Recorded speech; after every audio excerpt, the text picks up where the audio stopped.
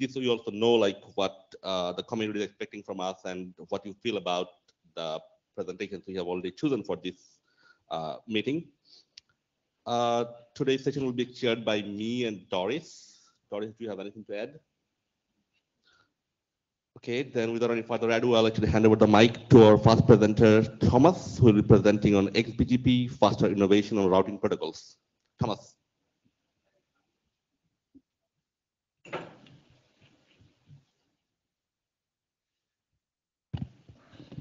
Hello, good morning everyone. So I will present you XBGP, which is a new way to add programmability and innovation in routing protocols. So this is a joint work with my colleague in UC Louvain, Belgium, but also with Laurent Vadbever and Randy Bush. So the first question we can ask us is why we would like to bring programmability inside BGP. So you might know in modern network, you have routers from different vendors for many reasons. So the first one are for economical and stability reasons.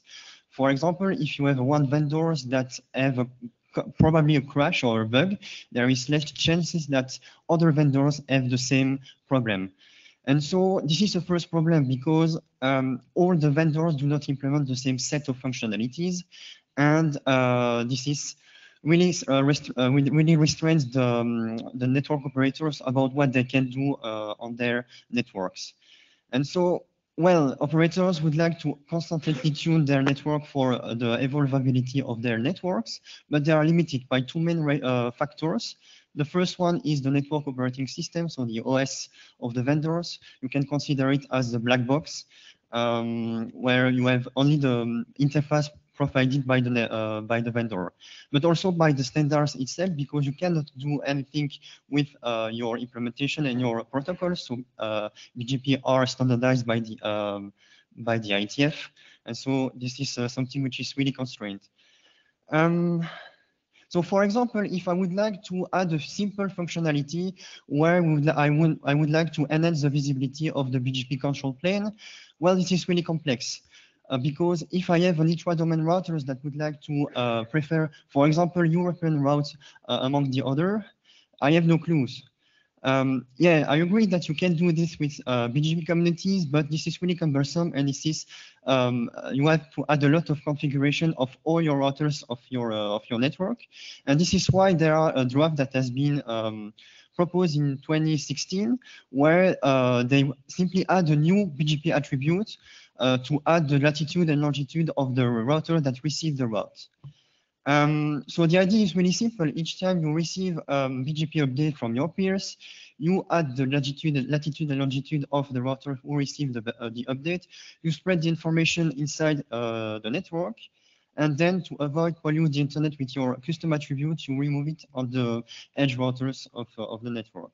So this is quite easy to understand and to maybe implement, but not at all, because there is a lot of process to achieve this this feature inside BGP. So the first one is the standardization step. So in order that all the routers must talk the same language, I would say.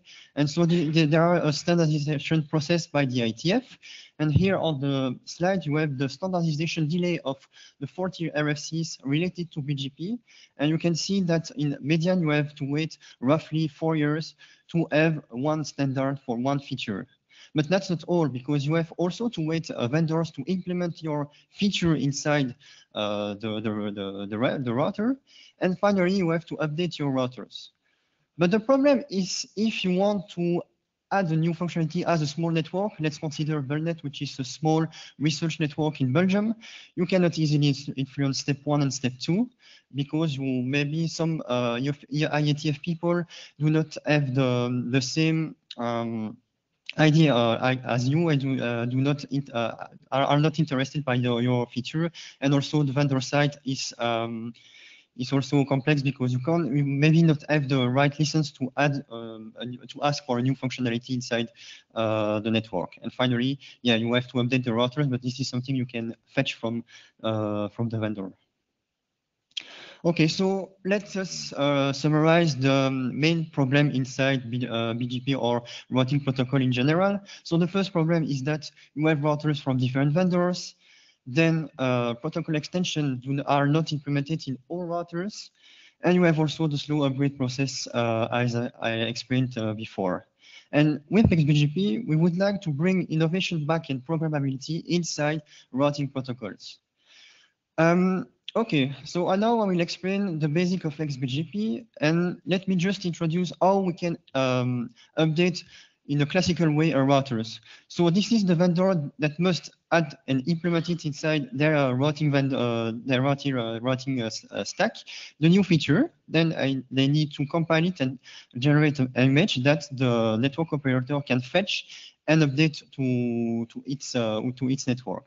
But during this process, the operators must flash the router and reload the session, and so they will lose all the neighboring session, all the routing peers they have established with other people. And so, yeah, to bypass this classical update, I would say we will leverage eBPF, which is basically two core components. So the first one is eBPF bytecode. So this is a bytecode which is multi-architecture compatible, which is really nice for our use cases because routers have CPUs from different architecture. And then you have a runtime environment that will fetch the bytecode and execute it inside an isolated environment. So you can think about a kind of Java virtual machine. And so with this eBPF technology, what we can do is first, as a router vendor, you have to add it inside your routers. And then if you want to add a new functionality as a network operator, you will simply write your own plugin, XBGP extension, then compile it inside on eBPF, sorry, and then inject it inside the eBPF virtual machine that will interact with the vendors so that they can fetch the right data structure to compute the functionality. And thanks to this method, you don't have to reboot or flash a new image in your router. Okay, so with this view, we would like to shift from another paradigm where now you have something which is more black box, where vendors have a full control on their router, toward something more gray, where you have the BGP code, which is closed source for the vendors, but you can interact with this code with the eBPF virtual machine, and so the network operator have a way to influence its router. Okay, so how we manage to make XBGP compliant and BGP implementation? For that, we rely on the BGP workflow that has been defined in RFC 4271, and this workflow normally is implemented on all BGP implementations. And the BGP workflow is the following. Each time you receive a BGP messages from your peers, they goes to the theoretical edge ribbon. Then you have import filters to apply some policies. You have after all the route will go to the lock rip. Then you have the BGP decision process that will select the best route toward each prefix. Then again export filter. They go to the address route, and finally you announce the best route to your neighbors. Okay. So this is the workflow, but how to access this workflow? Because on traditional implementation of BGP, you have only the interface is provided by the vendor. The famous one are CLI, netconf, or SNMP for monitoring. And with XBGP, we open the lid of BGP, sorry, and we expose this BGP workflow so that the XBGP virtual machine will execute or extend your extension to this BGP workflow. And so, yeah, if I take back my geographical location plugin that I introduced previously, it needs to be executed somewhere. And for that, we introduce insertion points. So those are the green circle here on the figure, where you can execute any code from the operator. And so, yeah, the geographical location extension is divided in subparts, so it must cover the whole BGP workflow. And you have to first decode the geographical location that has been sent from your peers. You have to add it inside the route. use it, delete it, and encode it. And those subparts will go to the right insertion point, and the VM will manage to execute this subpart of the plugin to the right location of the BGP workflow. Okay, so thanks to that, you have to implement once the geographical location extension, then it will be executed on every implementation of BGP, or at least those that are XBGP compatible. And we successfully managed to modify bird and FL routing to add our XBGP layer so that the eBPF virtual machine can execute any plugin that the operator can provide. So you can think as XBGP as a link between the operators and the vendors. So the vendors will provide the OS, so with the routing information table, the peer state, the memory, IO, BGP state, and stuff like that. And the operators will interact with the XBGP layer so that they can interact with those subpart of the network operating system. And so the advantage is that you only implement once your XBGP layer on each BGP implementation, and that's it. You can now execute your plugins, your XBGP extension. So, so this is just for your information. We had to slightly modify FL routing and bird because we do not have all the information to execute our XBGP stuffs. So for your information, we had to modify some line of code inside both FL routing and bird. So this is just some line of code we have had to modify. Of course, we have also implemented other use cases to prove that the solution is really that cover a lot of use case that the operator might want to add inside their network. So I won't explain them in details in this presentation, but I will just explain one of them, which is the BGP zombies. What is it, BGP zombies? So this is simply routes that are no more reachable, but still in the routing table of some part of the routers in the internet. So normally, if you have a prefix P and you would like to advertise to other peers inside the internet, you have to rely on routing protocols, here BGP, to announce your update to the rest of the internet. But for some reason, the prefix P is unreachable anymore, and so the routers that detect it will announce a withdraw to other routers so that the route is not reachable to the internet. But for some reason, one routers, maybe for a bug or something other thing, will not process correctly the withdraw and will not announce the withdrawal to other routers. So there is a network that is split in two. You have some routers that have the information that the prefix P is not reachable anymore, and other routers that still have the route, and this will cause a lot of problems such as blackhauling and so on. But with XBGP, you can actually add a new plugin that will check the routing table each night, for example, and if the route is in the routing table in older than unit of time, so maybe for example 4 weeks, then you can ask to your upstream routers to confirm if the route is still valid, and if it is still valid, then the router will make the corresponding exchange of message to say, okay, so the route is still reachable or not.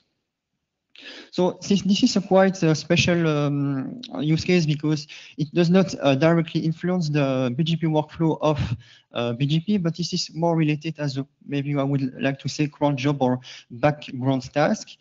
And so we have a kind of insertion point where you can execute some of these tasks for maybe for maintenance stuff and so on. Okay, so now we have a way to add programmability and innovation inside network, but one question now is, does using XBGP have an impact on router performance? And to answer this question, we have made a small experiment where we have made a left router to inject a full routing table to our XBGP routers, and we measured the conversion time of this green router. And the first thing we managed to do is to check if there is an additional overhead or not, if there is no XBGP program that are executed inside the routers. And actually, there is a small overhead because you have to initialize some data structure related to XBGP and also to check if there is some plugin which is inside the implementation. So there is a slight overhead. And also, we have considered a worst case, which is the re-implementation of route reflection. So we believe that this use case is a complex one for XBGP, and this is the worst use case you can have. And there is a quite high overhead, I would say. For FR routing, you have a conversion type of plus 13% and BERT 8%. Yeah, so the difference is explained by the data serialization between FR routing and BERT. This was more easy for XBGP to convert a data structure to vendor neutral structure that the XBGP extension can use inside the plugin. And also that the eBPF JIT compiler is not efficient as native bytecode, but this is still a prototype. There is still some improvement to be made inside the prototype of XBGP. So the last thing I would like to share is, yeah, now we have something to add a new feature inside routers, but the code that is executed and written by the operators is untrusted from the point of view of the routers. And so if I take back my geographical location extension, maybe this one has not been correctly written. There are some corner cases that I do not think during the development process. And so this could crash the routers, and this is something we do not want. Because routers are generally expected to run 24 hours out of 24.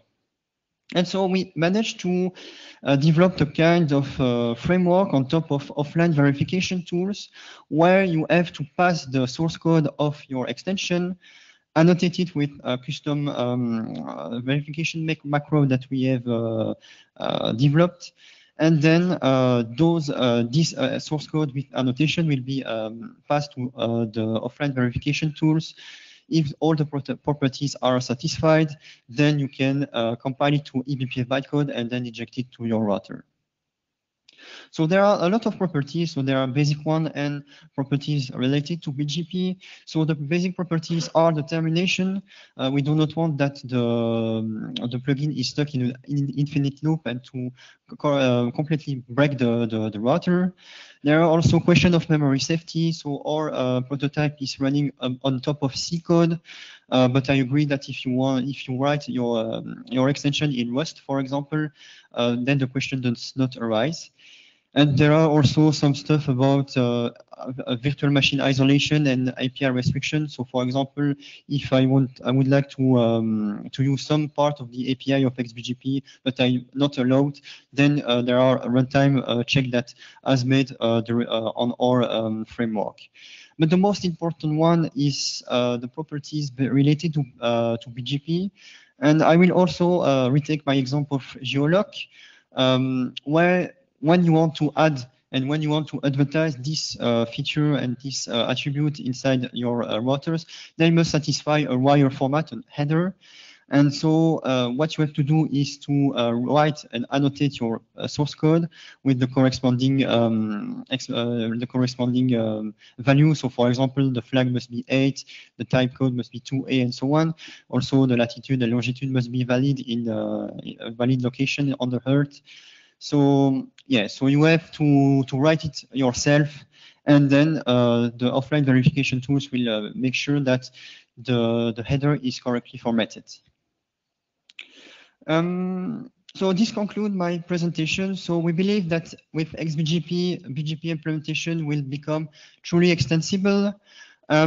We have made the job for BGP, but we believe that the same methodology can be applied to other routing protocols such as ISIS or SPF. And if you are interested to know more about the internals, the use case, and other stuff that we can do with XBGP, you can check the corresponding paper. Thank you.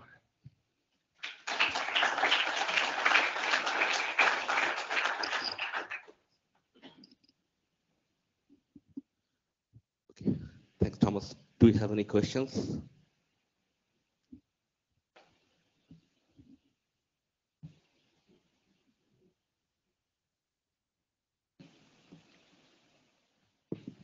Hi. Hi. Barry Todorovic from Juniper Networks. I have just one question. I guess you tested this feature on a number of vendors. Which vendors did you test? We only test it on FA routing and BERT. We do not have access to other vendors implementation, so we do not have made the job, but we would like to be happy to have some implementation to put the XBGP stuff on real vendors. Okay, that's why my question, because for instance, some vendors, and including my company that I'm working for, have the possibilities to add some code that would be, let's say, a kind of a custom code that can be executed on the box. And I'm not talking only about scripting. For instance, we have within Juniper the programmable RPD, which provides you exactly the access to the routing part of the router, where you can to do the control plane, where you can add your own features. So that might be interesting for you. Okay, nice to know. Yep. Thank you. We have one comment from online from Sander Stefan from SixConnect. He's just saying, awesome work, thank you. Thank you.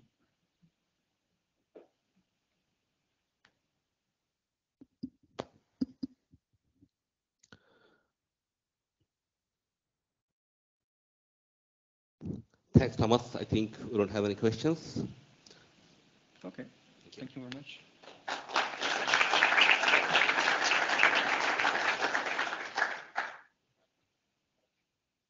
Now I'll invite one of my old friend, Robbie, for an interesting presentation on indexing Europe's internal web balance. Robbie.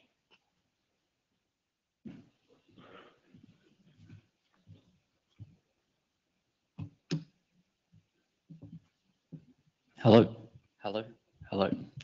There we go. Howdy all. Thank you very much for coming and staying to the end of the conference. Really appreciate that, as for my other speakers speaking this morning.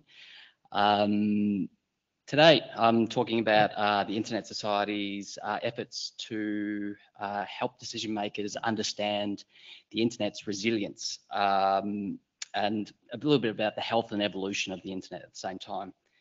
And what I hope you leave with here today is that it's worth keeping abreast of the resilience of your and your country's internet ecosystem as much as it is your own network, as there's plenty to learn from the strengths and weaknesses, and plenty of insight that you can offer to improve the overall health of the internet. That way, this way. There we go. As an overview, I'll discuss 3 case studies of how internet resilience in North America, Europe, and Australia has been compromised in the past 17 or so months. I'll then share a snapshot of Europe's internet resilience and highlight some of the strengths and weaknesses. And finally, I'll discuss the need to improve national and regional internet ecosystem data resolution to allow decision makers to make better informed decisions. So Internet Society has been running its Measuring the Internet project for around 3 years. Its outward facing product is the Pulse platform, which curates open source data to examine internet trends and tell data-driven stories so that decision makers and others can better understand the health, availability, and evolution of the internet. Our current focus areas are to do with internet shutdowns. So we have an internet shutdown tracker and recently released an economic tool to show the economic costs of internet shutdowns called net loss. The state of deployment of enabling technologies, IPv6, HTTPS, DNSSEC, TLS 1.3, the concentration of infrastructure services and markets, and finally, the resilience of internet in more than 170 countries. So regarding the last of these focuses, we developed the Internet Resilience Index, which I'll refer to in this presentation as IRI. And this draws upon around 20 open data sources and uses best practice methodologies to calculate a snapshot of a country's internet resilience in terms of its infrastructure, its performance, security, and market readiness. I'll speak to each of these, what we call pillars, as I go through my presentation, as well as the metrics within these pillars. Before I do get into the IRI, I want to put this into context and advocate how, put it into context and note 3 case studies of where a country's internet resilience has been shown up in the past 18 months, particularly in Australia, Canada, and Italy. So the most recent of these incidents, as many of you will be aware of, happened last month in Australia, last month, we're in December, where a minor technical slip up by the second largest operator caused 1/3 of Australians to lose internet and mobile connectivity and disrupted emergency services, hospitals, banks, ATMs, the lot. While there has been no root cause analysis forthcoming yet, plenty of commentary is swirling around as to what happened. One of my colleagues, Aftab Siddiqui, noted on the Pulse blog that the warning signs of Optus's lack of resilience compared to other carriers were apparent, most notably their disengagement with local peering. Most likely case of this was down to business market strategy. But it does overlook the opportunity to bolster network resilience through diverse connection points, a metric that we consider as part of the IRI. So this is the Internet Resilience Index profile for Australia. While it does not offer insight at a network level, it offers it at that national level, and it shows how concentrated the market is in Australia. Looking at the upstream provider diversity and market diversity. If you're familiar with Australia's telecommunication market, it's really a 2.5 horse race, which isn't too dissimilar to a lot of countries around the world. Given the wide ranging severity of the outage, the Australian government quickly ordered an inquiry to examine the roaming and emergency services impacted and have already put forward suggestions as to whether rival telcos can offer access to their services during network shutdowns. It also plans to investigate the adequacy of Optus's communications on the day of the outage.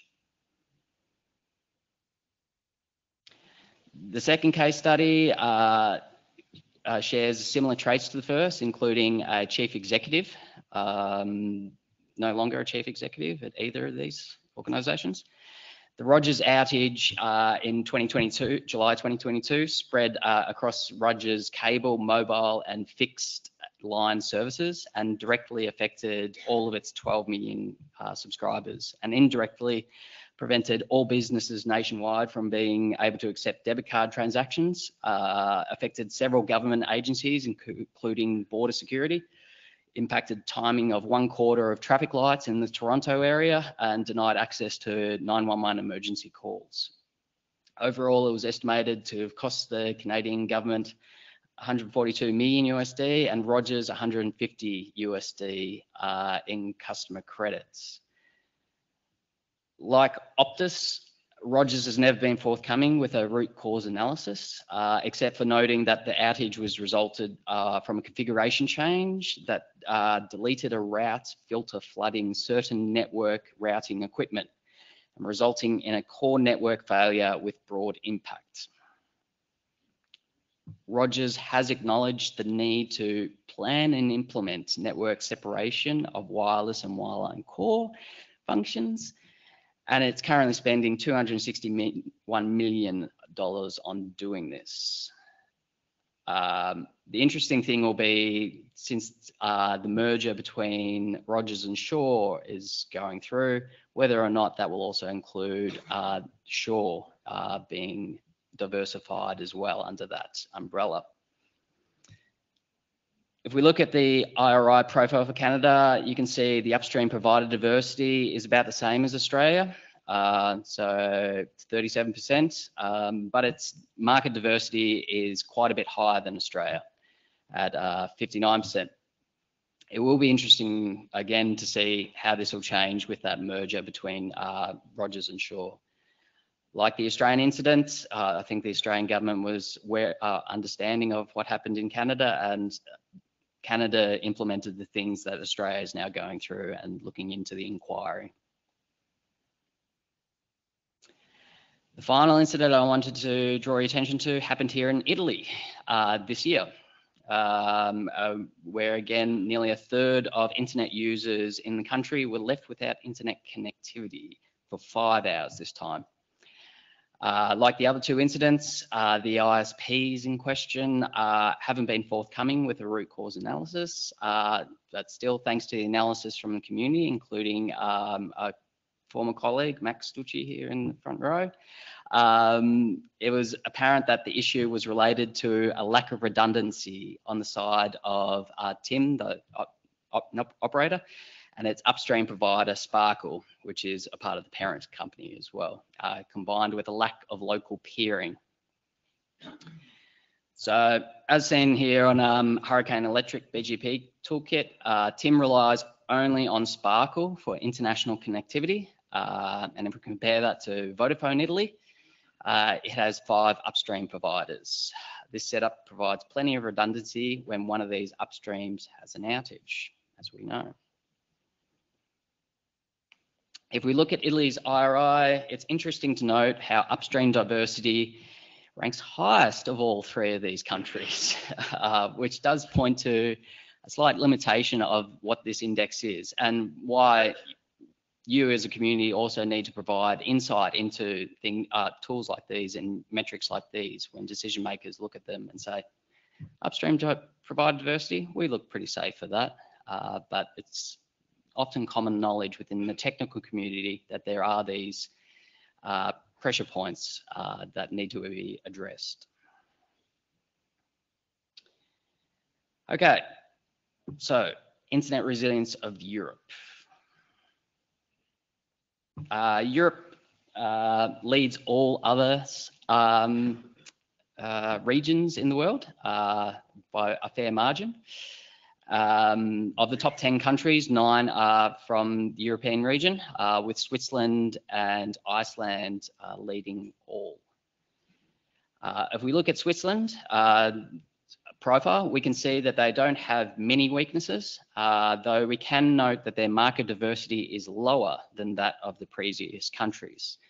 We do need to take into account that Switzerland's population is a lot lower than those other countries, so it's always going to be difficult to increase market diversity in smaller populated countries. The one interesting outlier I found from this, though, was their DDoS protection is very low, and that can be something that can be addressed fairly simply.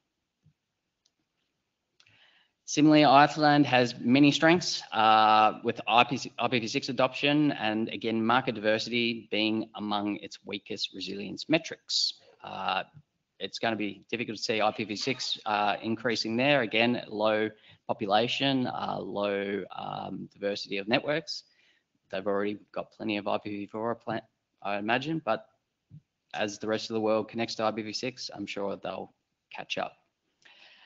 Of note with both countries, they've need to overcome differing challenges with establishing their prominence in internet connectivity. One being a landlocked country, highly mountainous, so there's a lot of physical infrastructure that's associated with trying to overcome that, and one being an island and highly volcanic, which I'll get to later on, where we are looking at also how natural and climate changes, we will be able to involve that into the resilience index too. The one country I wanted to highlight of Europe's top is Bulgaria, which ranks 5th in Europe and 6th globally. and of course first in Eastern Europe. This is interesting when considering, as per the Brookings report from 2021, Bulgaria still lags behind the rest of Europe regarding adopting digital technologies. So they're right down the end there.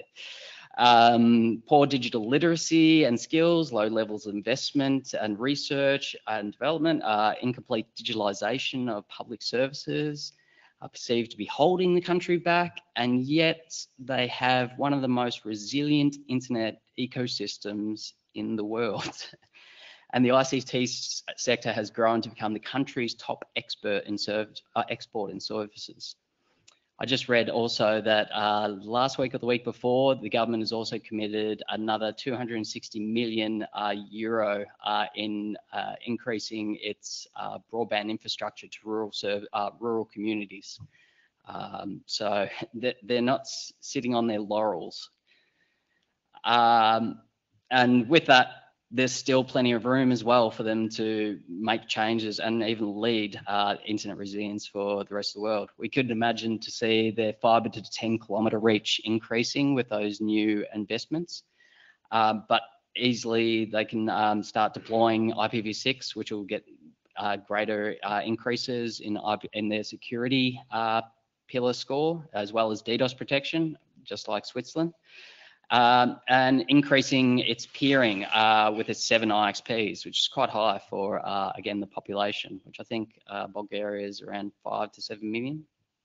Someone can correct me. If we turn the attention to the countries with the weakest resilient internet ecosystems in Europe, we can see there's plenty of opportunity for Europe to increase its overall resilience collectively. More so, we can highlight the importance of resilience at a country level by looking at the country that's perhaps had the internet ecosystem come under the most amount of stress in the past 18 months. So Ukraine has been a role model for Eastern Europe for many years and has consistently scored relatively high on the 4 pillars of the IRI. Having this solid base has particularly helped, particularly in its infrastructure and security and market readiness, has helped it maintain its internet connectivity during the war. 4 metrics that I wanted to draw your attention to specifically are the number of IXPs. It has 27 IXPs in country. Its manners score, where it's routing hygiene scores at 63, manners at 72%, upstream redundancy and market diversity. All these have helped insulate local connectivity in many ways from the targeted attacks that Russia has made on the Ukraine infrastructure. As you can see here, it has strong local peering fabric. Importantly, this hasn't changed very much, even though 100 ASs have transferred out of the country, most to Russia. And while Kyivstar is the dominant ISP in the country, multiple other providers provision more than 3/4 of the remaining traffic. This has been especially important given that Kyivstar has experienced increased latency and decreased throughputs over the last 18 to 22 months. Notably, 71% of networks are implementing best current routing security practices, 99% of which have documented their routing announcements in the IRR and 40% in RPKI. So there's good practices happening still. While we don't yet show exit points in the index, we recognise it as an essential indicator of a country's internet resilience. To give you some idea of those metrics, we don't yet involve it because we don't have enough data points to be able to show for a certain amount of countries. Ukraine has no submarine cables and relies purely on terrestrial links with its neighbouring countries, which it thankfully has many neighbouring countries that aren't at war with it. So limitations I touched on earlier. What I've shown you here is merely a guide, and some of you may have scoffed at some of the data. and scores and sources, and you may have your own data and sources that say something totally different.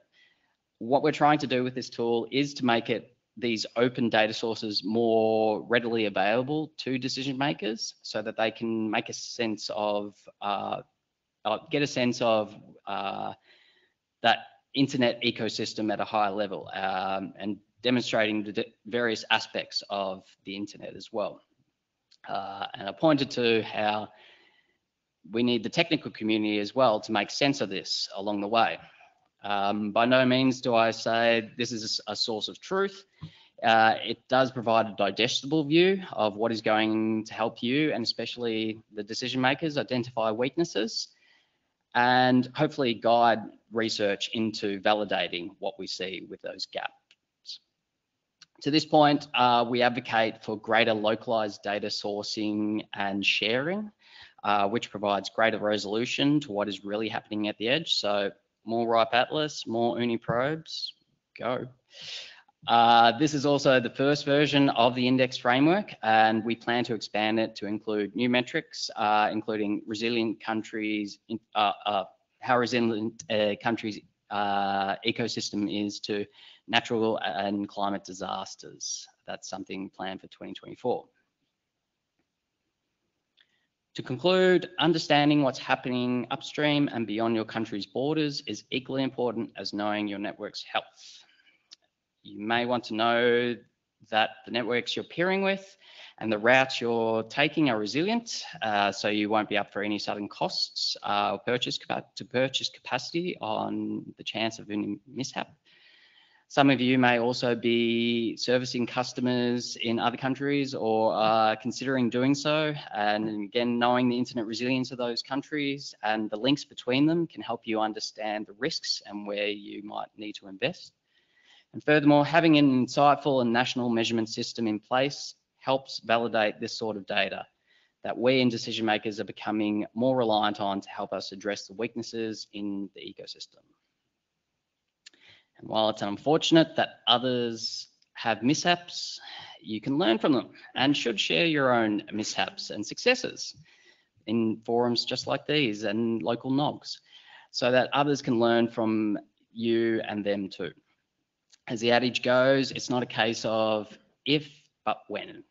But the impact doesn't necessarily have to follow those who've already been impacted. Finally, if you're interested in keeping abreast of all things about the project, please subscribe to our monthly newsletter. If you want to partner with us and learn more, contact us through pulse@isoc.org. And I've also put a link there to the methodology for the index, so you can understand the sources and relative calculations associated with getting to the scores. Grazie.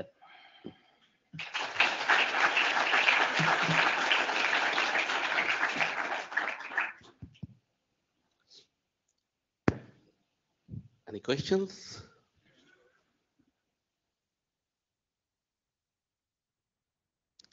Doris, do you have any questions? Not currently. Easy. Okay. Thank you, Robbie. Thank you. Thanks for your presentation.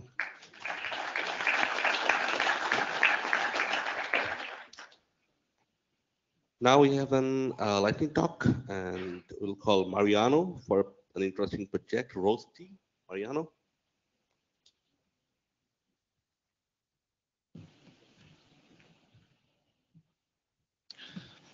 Good morning, everyone, and thank you for joining this presentation. Today, I will talk about our ongoing project called ROSET in collaboration with Antonio Prado and Tommaso Cagliazzi.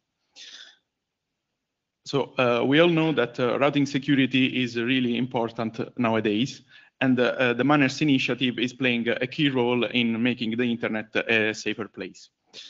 In this talk, I will mainly focus on the Manners network operators guidelines and briefly summarize them in this slide. They are coordination, global information, anti-spoofing, and filtering. And these are the 4 actions that a network operator must perform to verify Manners compliance. Okay, after reading them, I ask, let's assume I'm a network operator and I want to ensure that my network is manners compliant. How can I verify this? So, okay, the reality is that there is no automatic and comprehensive tool to verify manners compliance. And so the validation is done manually by the operators and becomes a cumbersome process because they have to manually like verify and the configurations and policies. And this also makes difficult to replicate the process in case this is needed. So yes, while ensuring manners compliance is crucial, it's not an easy task. So to address this problem, in this talk, I will briefly present Roset, which is the first open source tool to automatically verify manners compliance. Since the time is not enough, I will briefly go inside the process. And so first, the candidate provides the AS number, and from this we can get the IRR entry and parse the outnum objects. And for now, we rely on a manual parsing of the RPS lang syntax, but we plan to switch to better services such as IRRD. Then we also take the latest RIP dump from a route collector, and from this we can filter out the routes originated by the candidate AS by checking the AS path. So now we have a Prolog script that will check if the networks announced to the transits in the wild are the same as the ones declared in the IRR entry, and vice versa. Okay. At this point, we can take the vendor configuration that is provided by the candidate, and we need to transform it into an agnostic format that can be easily processed in the rest of the pipeline. So how can we do that? Currently in Roset, we exploit Batfish that understands most of the vendor syntaxes and transforms them into a unified format. But during the process, we noticed that Batfish output lacks some important information, such as it doesn't support IPv6. So we use the Batfish output as a baseline, and then we extract the missing information with our custom parser. Indeed, we use the Batfish in this phase of the project to fast iterate on it, but we plan to switch to a custom full parser made by us. So now we have a data structure that holds the important information into an agnostic format, but we don't know the relationships between the ASs inside this configuration. And so we again rely on the IRR entry to set the configurations between the autonomous systems. And for being compliant to a realistic network, we plug a dummy OTT, which is connected to all the providers of this small network.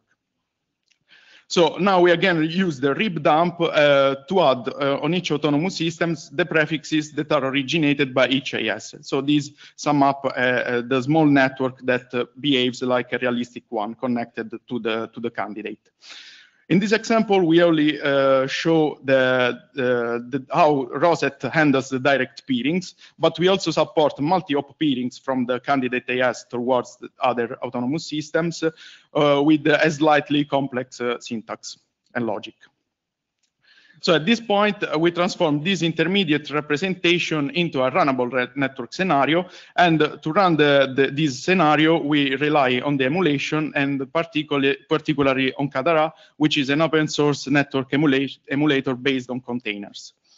Each autonomous system of this representation is then converted into a router. And for all the routers except the candidate one, we use FR routing as the routing suite. As for the candidate router, we use the specific vendor container that is derived from the configuration provided by the candidate. And for now, we support Cisco iOS XR and Junos, but indeed we plan to support other vendors since the architecture can be easily extended to do that. So after waiting a bit for the network convergence, we can start performing the actual verification. Before that, we add 2 hosts that will be used to perform the tests. So for time reasons, I will only show how the anti-spoofing check is performed. For doing that, we take the providers, and for each one of them, we first add a client inside the same autonomous system. We then assign both IPv4 and v6 addresses to each client. And the challenge here is to choose subnets that are correctly announced and mutually reachable from the information that we have at our disposal and from the emulated network. Another challenge is to select a valid random IP address to assign to the internet host. And this address and subnet should not overlap with the other networks announced inside this small network. And once we choose it, this subnet will act as the malicious subnet. So now we perform the actual check, and to do that, we put a TCP dump on the internet host to sniff packets. And using SCAPI, we craft a ECMP packet from the candidate client. And this packet will have the spoofed IP as the source and the provider client IP as the destination. Now we send this packet and two conditions can arise. If the packet is forwarded by the candidate router towards the provider, then we check if the packet is then received by the internet client. If so, it means that the configuration is not compliant with this action. In another case, if the candidate correctly blocks the packet, so no packet is received by the internet client, and so the configuration can be handled as compliant. As a double check, we also verify that legit packets are correctly forwarded and received by the provider host.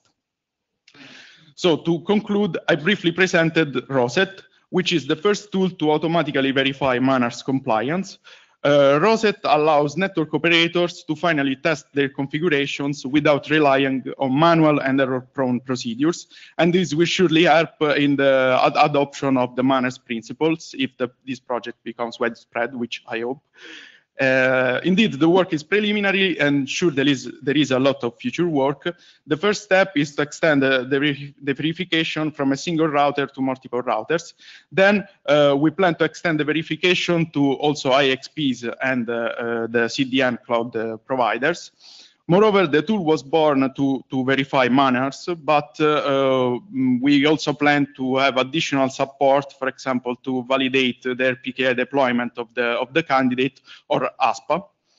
Another cool feature that could be implemented is to release a code, for example, a certificate that is a tangible proof that a certain network is manners compliant.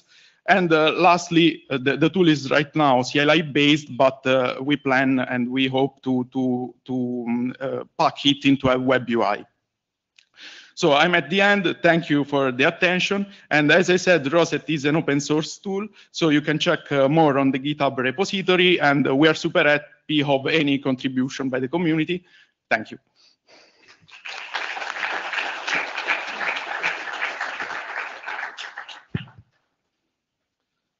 We have a minute for some questions.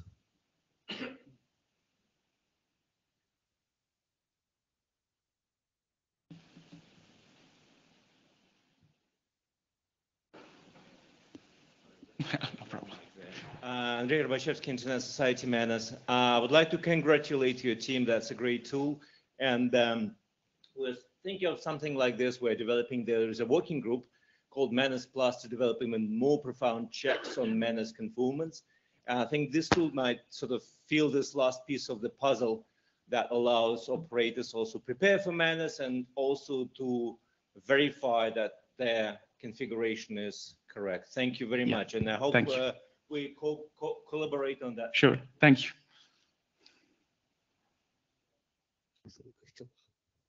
No questions online. Okay, thanks Mariano for the presentation.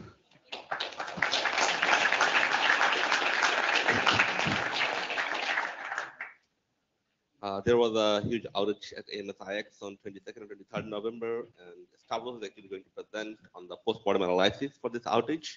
Stavros.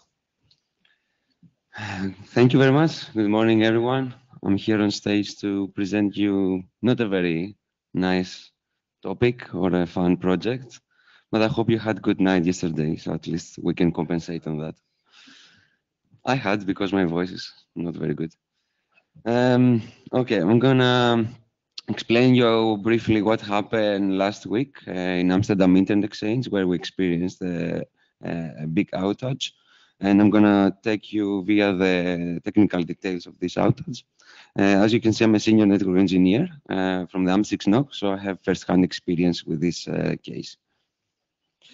Before we start this presentation, I would like to say to you guys that some vendor names will be mentioned here, and that's about to make your life easier to understand what happened and in which part of the platform and the network. But it's not about to blame anyone, right? We're not blaming people or vendors here. It's about sharing knowledge with you, with the community, with our colleagues from other IXPs. And okay, we might have had an outage, but so far we had already 7 migrations, putting new machines in the network from the new vendor in such a short period, and everything was super good and super smooth. So sometimes things can go wrong. So let's go further. Very quick recap of the AM6 platform so far that you can go in our website and you can see. It's a spine leaf topology in a dual asterisk. It has 2 MPLS cores, and all the other are PE routers. And on front of every PE router, there is a photonic cross connect, which means that in every collocation, in every data center, we deploy 2 PE routers and a photonic cross connect, which works as a demarcation point for our customers. The network consists of 3 generations of equipment. We have some very old Brocade MLXE 16s and 32s. The second generation is the Extreme SLX 9850s, which they support a lot of 100G connections. And we started recently adopting the Juniper MX10K8 platform in the network, as Juniper is the new vendor for us for the future. The protocol stack that we are using is not something unusual. We are a little bit behind compared to the industry. We're still using MPLS, VPLS. OSPF is the underlay protocol to give some signaling on the point-to-point interfaces. We use LDP for label distribution and RSVP-TE to provision strict paths between the machines, and LACP, of course, for aggregating connections of customers, but also in the backbone network. So what happened on Wednesday afternoon where everything started, right? So around 7 o'clock Amsterdam time, we noticed that customers on Science Park campus moved automatically from one PE router to another PE router. That happens automatically with us by using the photonic cross-connect machines, the demarcation points, where we have scripts and systems that monitor the status of the network. And if the machine experiences a failure, then all customers swapped automatically with these layer 1 switches to the other PE router. So this is what happened in an automatic way. And then people started immediately looking, okay, what happened? Perhaps a machine crashed, a line card, or we had these issues in the past. We are very experienced on handling them. But soon we realized that there is more meat on this case. As customers started reporting loss of traffic, lots of unstable connections, and a lot of unreachable remote peers. So we saw, okay, that's something bigger than we expected or what we have experienced in the past. And we started investigating, but quickly we couldn't find that that the issue was per a particular PE router or a particular collocation. It was all over the platform. And when we were going through the logs, we saw lots of RSVP messages. So it means that, okay, the network is not super stable. We had a small clue, however, at that point, we saw a lot of unstable lag connections, link aggregation connections, but okay, at that moment could not help us much with the investigation. So what we did, okay, as you can understand, all the NOC hands were on the call, on the table, everybody immobilized, the crisis button was pushed, and we started looking into the case. We immediately engaged the Extreme Networks TAC because, okay, we saw a machine, an SLX machine had an issue. So it was a logical step to call the Extreme TAC to help us identify the root cause. We saw a lot of RSVP sessions flapping at that moment. We had disconnected a suspicious customer who connected to the network like 2 hours before. So we saw, okay, might be this guy that creates an issue. We disconnected him, but things didn't improve. So we started looking further, and we recognized the known interop issue we had at that moment. Actually, we identified this interop issue like 10 days before, and that is between Extreme SLXs and Juniper MX10Ks. I will talk about it a little bit later. We placed RSVP policers to cut excess amount of RSVP messages between the nodes, which can result in a slower convergence of the network, but that helped us to stabilize the network at that moment and makes things easier. So we managed around 1 a.m. to conclude this work. So Thursday morning, as we started investigating what happened the previous afternoon, we started around office times, around 9 o'clock. We started working, the whole team. We started fine-tuning the RSVP rate limiters. And by 9:38, we noticed that the issue came back. Okay, and then we started rolling back all the changes we did. But this didn't help at all. The network was still very unstable. At 10:22, in a desperate action, we isolated the Juniper core router. But of course, the issue wasn't fixed. We didn't have clear visibility what was the real root cause. And then at 10:52, a colleague of mine noticed that, okay, the suspicious customer of yesterday was connected again in the network. So he disconnected the guy, and immediately the network started getting stabilized, becoming more calm, and the issue actually almost gone. And then that created a lot of rings, a lot of bells, and what's happening here. So we started analyzing, and I'm gonna present you, of course, a brief of what we saw.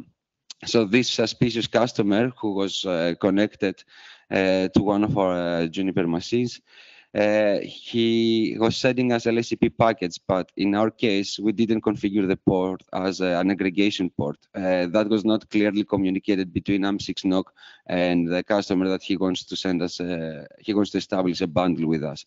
So he had, however, LSCP in his side. So he started selling us LSCP packets. And of course, since we didn't configure LSCP on our side, as probably you know, LSCP packets have a multicast destination MAC. The machine was receiving the packets and, okay, multicast address. I don't have LSCP. Here you are. I'm sending this to the network. Then the LSCP packets were flooding to the rest of the network and reaching all the other PE routers across. Of course, this is a simplification of the whole network in this picture. Then you might say, okay, you guys should have some protection. So that's true. We do have protections. We do have a MAC ACL in the outgoing direction towards the customers. And especially for all the customers that have LSCP, we have a MAC access list that's called out LSCP, actually protects the customers from these kinds of situations.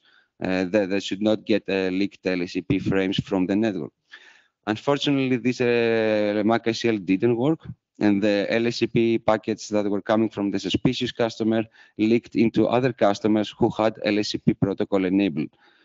As a result, because the system ID and all the parameters of the LSCP didn't match, the customers, the normal customers who had LSCP aggregations, the connection started flapping. The LSCP was resetting again and again, means that the customers were connecting and disconnecting from the VPLS network, especially those who have a lot of private interconnects and other services, which actually resulted in a huge RSVP storm towards the core, and then it was triggering the interop bug that I'm going to explain you now.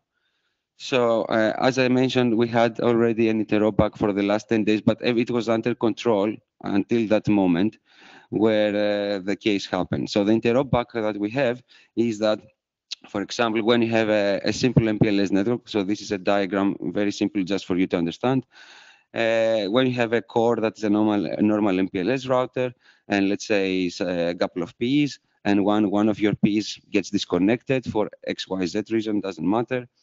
Then what happens is that the PEs try to reestablish the LSPs towards the missing PE router. In that case, let's say the PE12. The P router needs to follow the strict paths that we configure for every MPLS node in our network. So we don't have dynamic LSPs, but we have LSPs based on RSVPT. So the paths are very strict.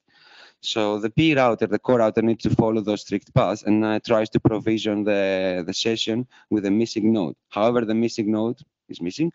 And in that case, the P router sends to the other nodes a path error message where the path state remote flag has been set. And of course, all the other P routers get a packet. The same as the P11 router gets a packet, the path error message. It removes the state. However, it doesn't respect the retry timer, which is 30 seconds. In a couple of milliseconds later, it creates a new state for that particular remote node and tries again to provision the LSP. The P router gets a message, sends again the path state removed, and it goes again and again in an endless loop that creates an RSVP storm. The same happened, however, we also noticed a similar behavior, again, based on this interop issue, where, for example, if you have an unstable OSPF network, and then some of the remote PE routers are learned via, let's say, the P21, then the P21 sends a message, a path error message to the core router that says, okay, you tried to provision LSPs through me, but I'm not a core router, I'm an edge router, I'm a PE router. So it sends back to the core and again, a path error message, however, with different error. It was the wrong destination loopback error in that case. And then the P router send it back to the P11. The P11 receives the messages, removes the state, creates new state immediately because it doesn't respect the retry timer, and then it creates again the RSVP storm. So we notice both behaviors. So in short, what happened on that particular outage? As I mentioned, we had LSCP packets leaked into the platform. And the LSCP packets, the LSCP PDUs belong in a category of protocols that we call slow protocols. And the IEEE 802.3 standard describes about how you handle the slow protocols. We believe that those packets shall be dropped in the port of the router if you don't have LSCP enabled, of course. So the router shall ignore those packets. Unless you explicitly allow them to go via your network to reach a remote peer because of a business case or something. So far in our history, we never had such an issue with LSCP packets leaking. We noticed that the other machines that we used in the past, if they don't have LSCP configured, they immediately ignore the packets. Of course, that was not enough. As I said, with the out LSCP MAC access list didn't work as expected. In the SLX OS, wherever was created, this access list didn't work as expected. We had something similar on Junos and in the local P router that had the issue. It didn't work, but that was partially our fault because we didn't pay much attention to configure it strictly. It was a little bit loose on our side. And of course, all that stuff, on top of that, we had the interop issue that magnified the whole situation and created the chaos. Once we understand the situation and the problem, of course, we managed to take immediate measurements on that. Of course, we updated all the Junos firewall filters for non-LSCP enabled customers to drop such packets. We immediately updated the AMP6 provisioning system. So if there is a future port coming or connecting to the network, these changes should be implemented over there, should be there, and those packets should be dropped. What else? We also we started working on some filters that can drop such slow protocols that come from the pseudowires or actually not only LSCP, but also STP and other protocols. So those things should be dropped, and that filter will be applied in the VPLS instance. But this feature exists only on the Junos. It's a great feature. We don't have it, however, in the previous generation of machines. And of course, we're working with both vendors to provide them all the data they require, they're needed in order to solve the case in a more permanent access. If it is a bug, should be fixed, and everybody should be happy that this bug will not exist in the future versions. And before I thank the people over here for attending my talk, I would like to take 20 seconds from your time because I want to say kudos to the whole NOC team for doing that. We had people leaving the dinner table, stop feeding the kids, coming to the Zoom call, start working on the case. It was amazing teamwork. It was very good to see everybody in the call. Also, I'm going to say thank you to people that made this RIPE meeting different for me. As I said to my team on Friday, I'm going to do the walk of shame today on Monday morning when I go to the RIPE meeting because of this incident. This didn't happen, however. I will still remember Flavi on Monday morning giving me a hug as a father to son because of that. Alexander Azimov for making me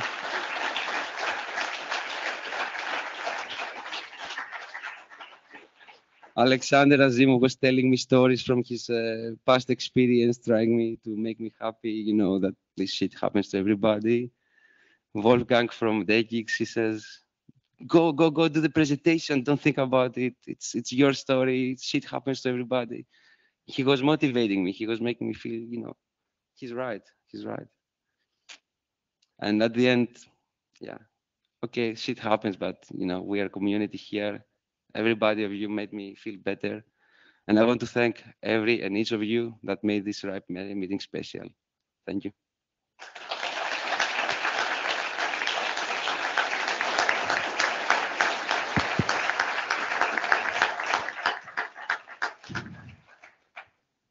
Yeah, we have lots of questions. Wolfgang from DKIX, also working in the IXP industry. Thank you for this talk. Thank you for being so open. Also, thank you for the communication during the incident and lots of sympathy. I've been in your place 10 years ago when we had a big problem. Thank you.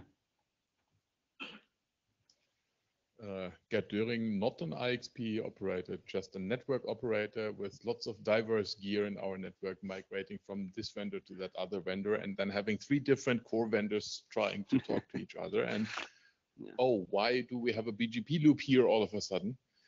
So yes, shit like that happens. Thank you very much for bringing forward what happened and explaining it, so others can avoid doing the same mishap, or if a similar situations happen, they can remember, oh shit, it might be LACP. Yeah. AMSIX had that issue. Let's look there. So this really helps. And it's not something to be ashamed of. Yeah. Your team did a tremendously good work in finding the cause, fixing it, documenting it. So that's something to be proud of. Yeah, thank you. You're right.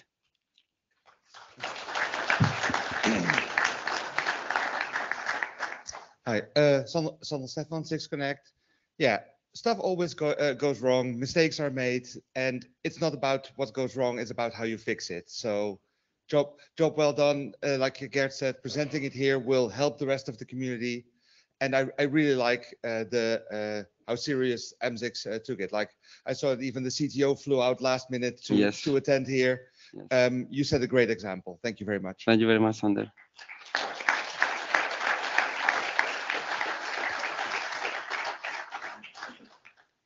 So there are, sorry, there are no comments online, but I would also like to just comment, like, well done on your side. Your team has obviously made a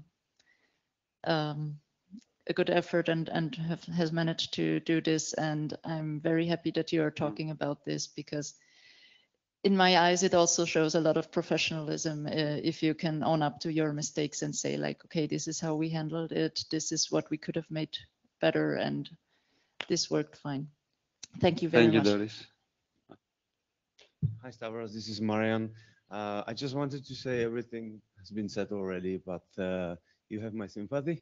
And thank you for sharing the incident report, because that's the most important thing, so we can learn from it as a community and make the internet more stable. Thank you. Thank you, Marian. You're right. Yeah, I just want to add that, yeah, it's actually great that you have a transparency commitment to the community and you actually are addressing that publicly coming here and disclosing what you just presented. Hats off for that. Any more questions? Okay, thanks, Gustavo. Thank you very much. I hope you have a nice weekend.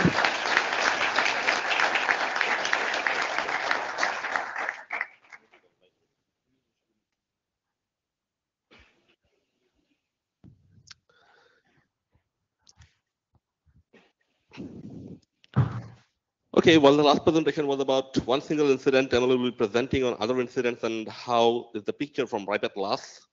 So Emil is going to present remotely. Emil? Yes, hello. I hope you can hear me. Can somebody please confirm? Yeah, we can hear you.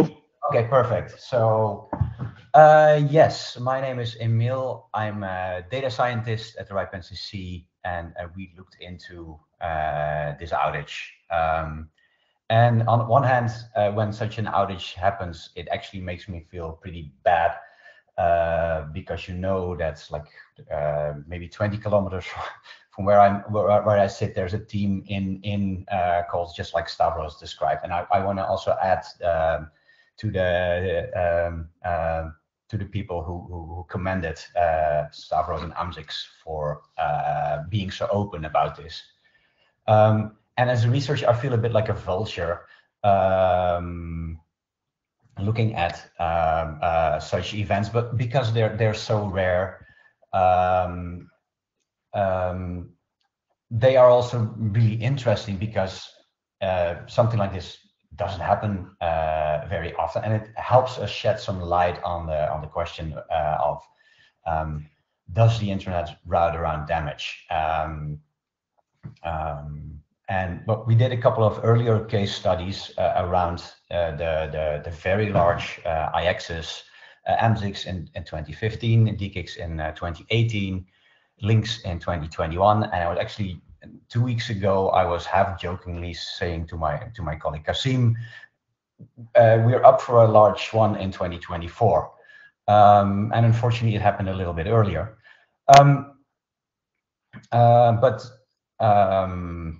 yeah, what we can actually do with systems like RIPE Atlas is see what an event like that looks like from the outside. And I'd like to compare that a little bit to like other fields of research, chemistry and physics, where they just shoot lasers through things they want to look at. And well, we don't have laser beams. Well, we have lasers through fiber.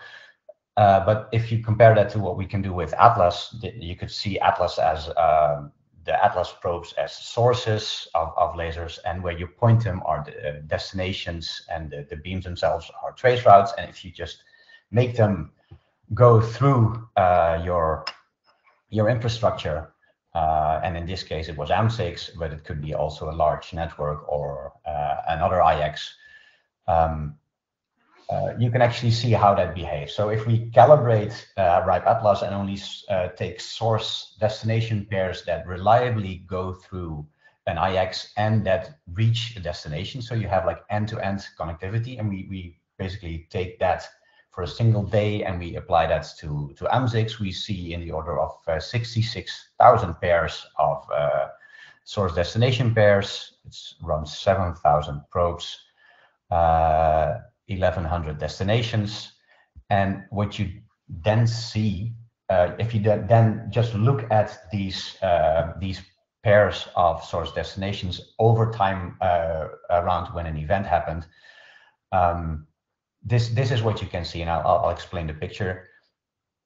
What we see here is in dark blue are the source destination pairs that have end-to-end reachability, so we get responses in trace routes from the destinations, and we see the infrastructure that we studied, or in this case Amzix. So as you can see, before the event, that was on everything was basically following this pattern, and then when the event happened, yes, there's where the first one we actually see a drop. We don't see, or roughly half of the source destination pairs saw Amzix, and the other half still had end-to-end connectivity. So in as far as we can see, there was routing around damage. If there was a failure in end-to-end, you would have more red there. At the top of this graph, we actually see a little bit of red, which indicates that we didn't have end-to-end connectivity anymore. And you can actually see that the two distinct events that Stavros described, and you can see a slow shift back, and that's shift back. Well, it's either probably a combination of people manually configuring, reconfiguring, as well as the BGP selection process, where at somewhere low down in the selection process, you have oldest route wins over newest route, and after an outage, the new route via an exchange is typically not the oldest. So we can also look at the alternatives that we see. So the picture here on the right shows it's the same analysis methodology, but we then look at, did we see other IXPs in the path? And we roughly see an even split if you between the path without IXPs, that's the green line here in the middle. So that's transit or lateral peering. We cannot really say from this. And we see, I plotted the three major IXPs. We saw a little bit of other IXPs. But what you see here is NLIX, D6, and Lynx taking over. And these, I would say, these are the expected alternatives given the sizes and the localities of these IXPs. An interesting difference between the first and the second event is the huge uptick in NLIX here. We can speculate that this was manual reconfigs, people setting the preferences differently after the second time something happened. Okay, so if we look back at the other events that I mentioned, you can basically see mostly the internet routes around damage. It's the same colors. We see a little bit more red here than in the latest the event last week at AMSIX. And I don't know why that is. It's probably too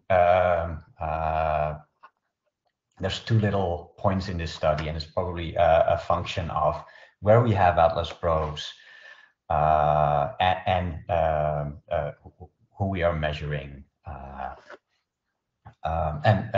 Okay, I have to give credits to Malte Tashiro at IIJ for recreating these independently. Another interesting one here is the differences in how fast things return to initial state. And again, this is like 4 case studies, so I don't think you can draw any conclusions on that. But I find the differences interesting.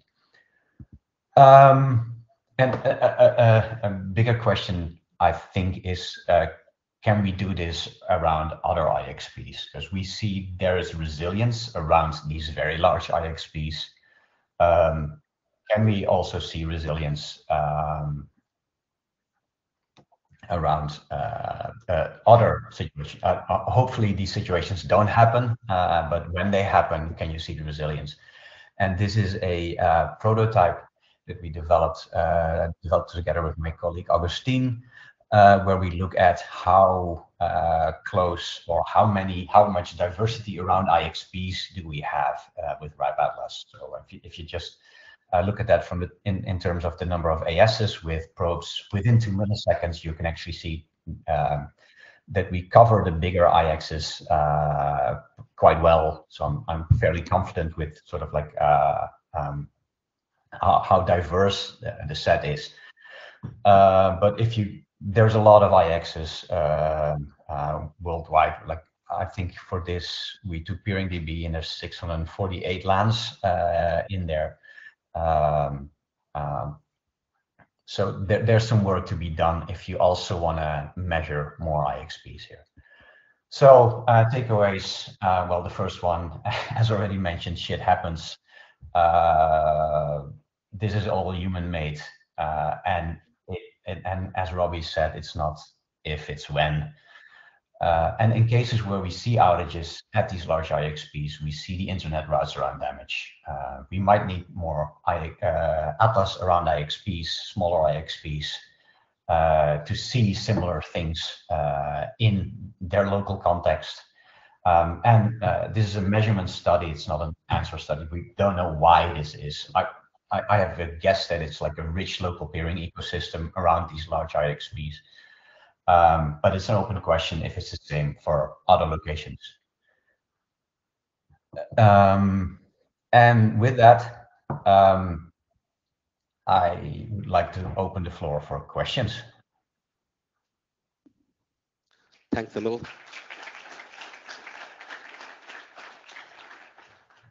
Any questions?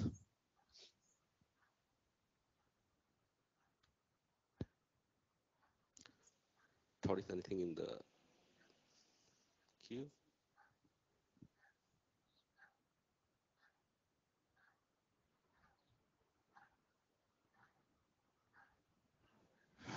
Hello, Peter Hessler from GlobalWays.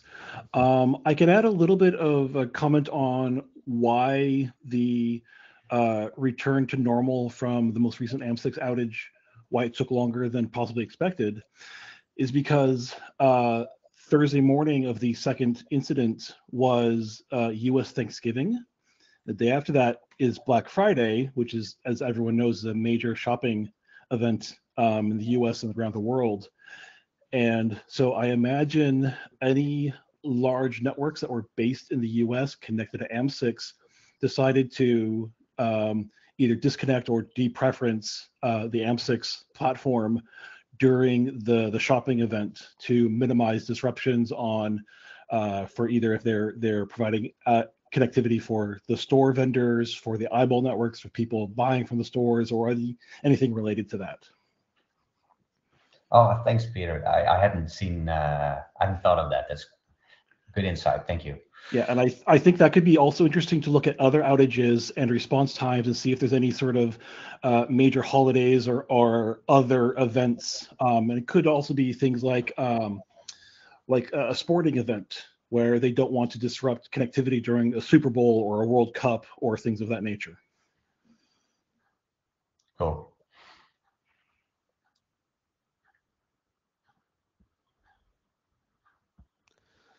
Thanks, Emil, for the wonderful presentation. And that will actually bring an end to this plenary session.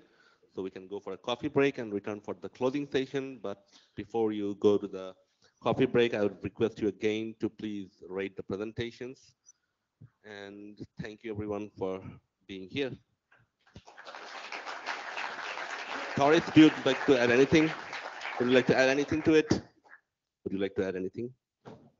No. Nothing to add. Thank you.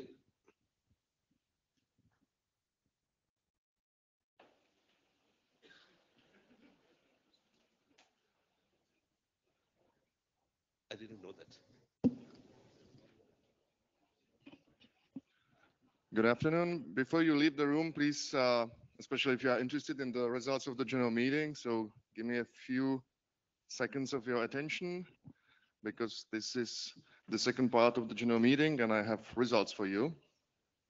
So there were two resolutions that we voted on, and let me show you the first one. So the resolution was: the general meeting approves the redistribution of the excess contribution/deficit pay in 2023 by redistributing the RIPE NCC 2023 surplus/deficit to the membership in 2024.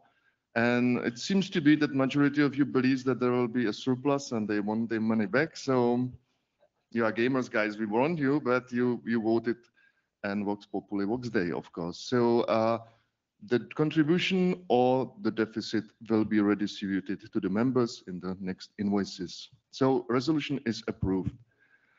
There was also the amendment of the articles of the association. Let me read it. The general meeting, in accordance with Article 21 of the Articles of Association, adopts the amendments to the Articles of Association as proposed and announced by the Executive Board on 1st November 2023. Furthermore, the general meeting instructs and authorizes the Executive Board to perform or to have performed all that is required to have the amendment executed before a Dutch civil law notary. And I apologize, not just Big Exchange has some small glitches, also we made some small mistake in the text. It was corrected by email that was sent later, so again, I apologize for that, but I guess all the changes were very thoroughly explained in the presentation and also in the background documents, so I believe it couldn't lead to any confusion. And the resolution was approved, so the changes will be adopted. That's all from my side. The general meeting is closed now. Thank you very much. Thank you, and see you in spring.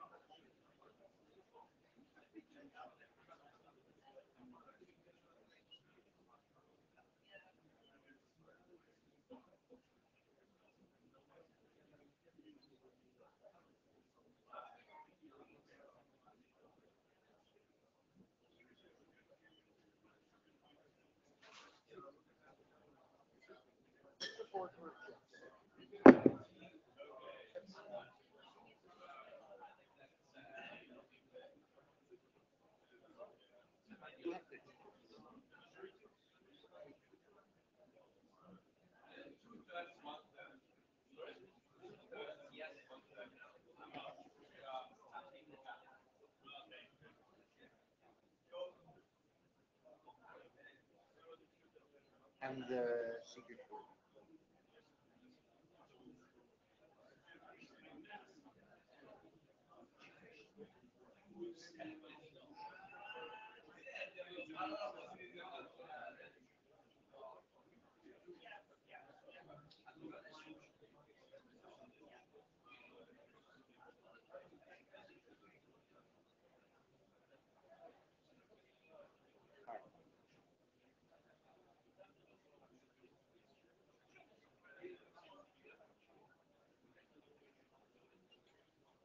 Found the use weekly.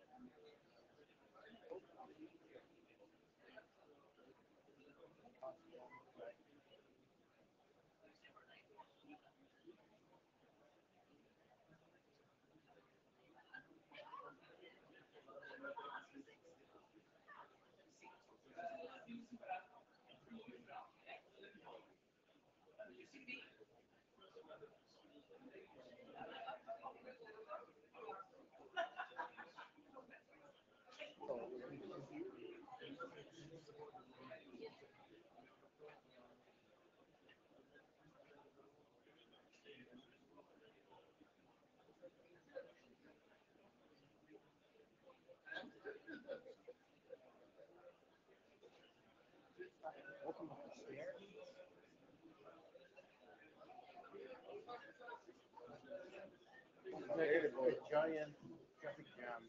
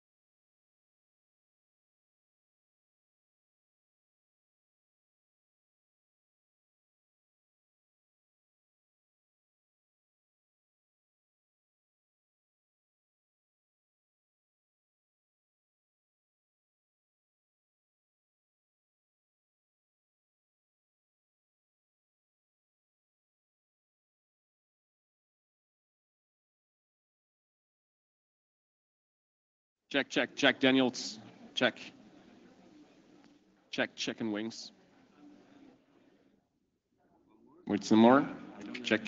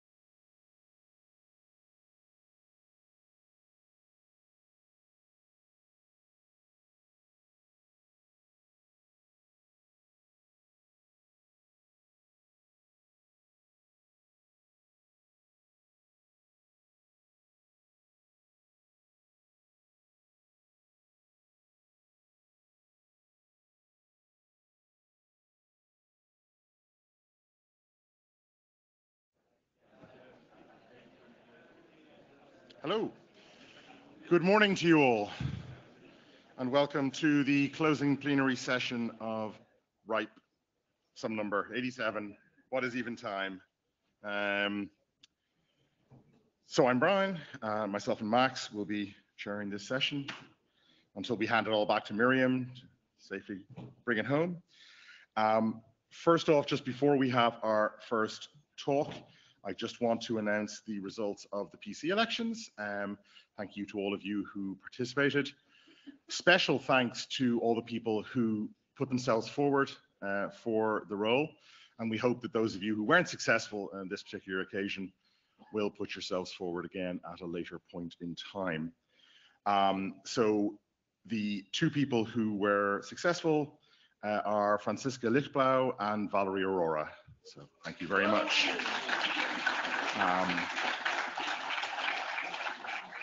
And I know this will be said again, but I just want to say thank you very much, especially to Dimitro and Alexander, whose terms end at this meeting. So thank you very much for all the work they have done.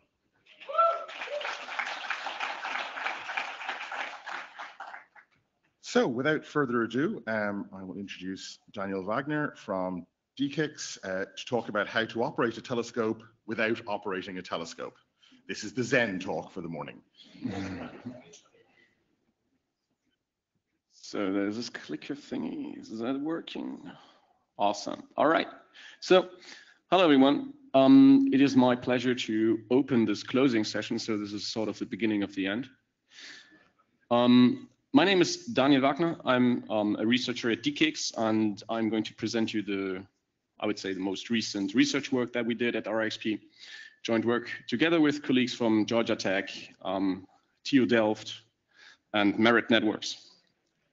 It's titled How to Operate a Telescope Without Operating a Telescope. Sounds a bit weird, but it's actually doable, and I will show you how. So first start off with what actually is an internet telescope. Well, basically, it is a chunk of IP address space that is announced to the public internet via BGP, so it's reachable to the public internet.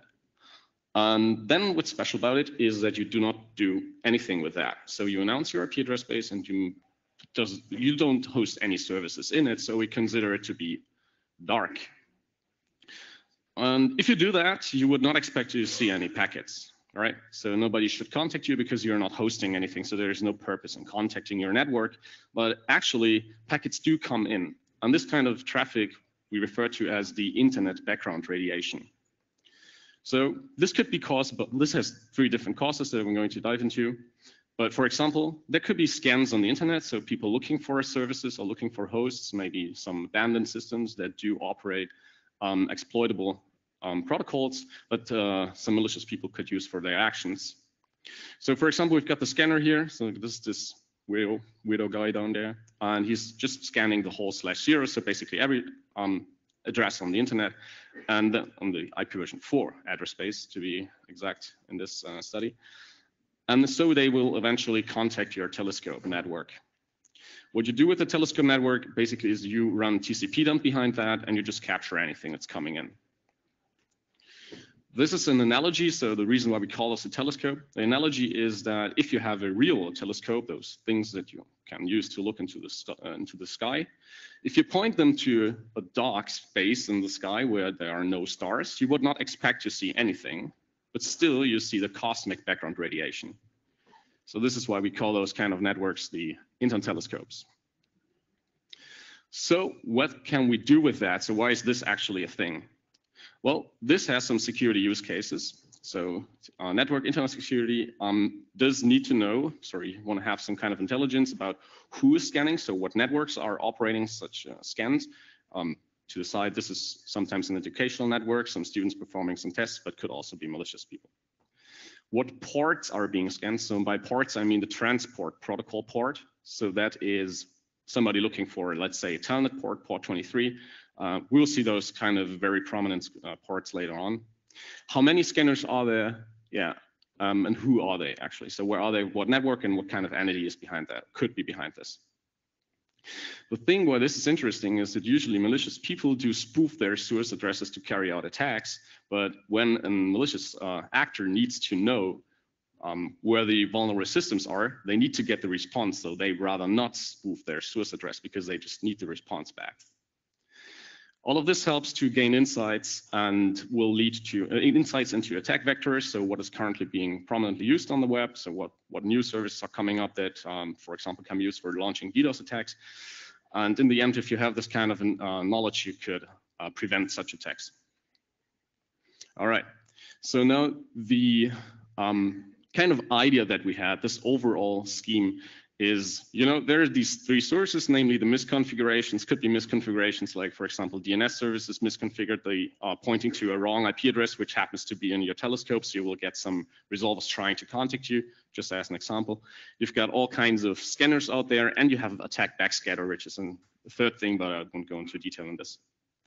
So the idea here is that we, as an IXP operator, if we leverage our vantage point in the internet, which is somewhere there, we will see those kind of scanning activity going through the internet to basically all networks on the internet.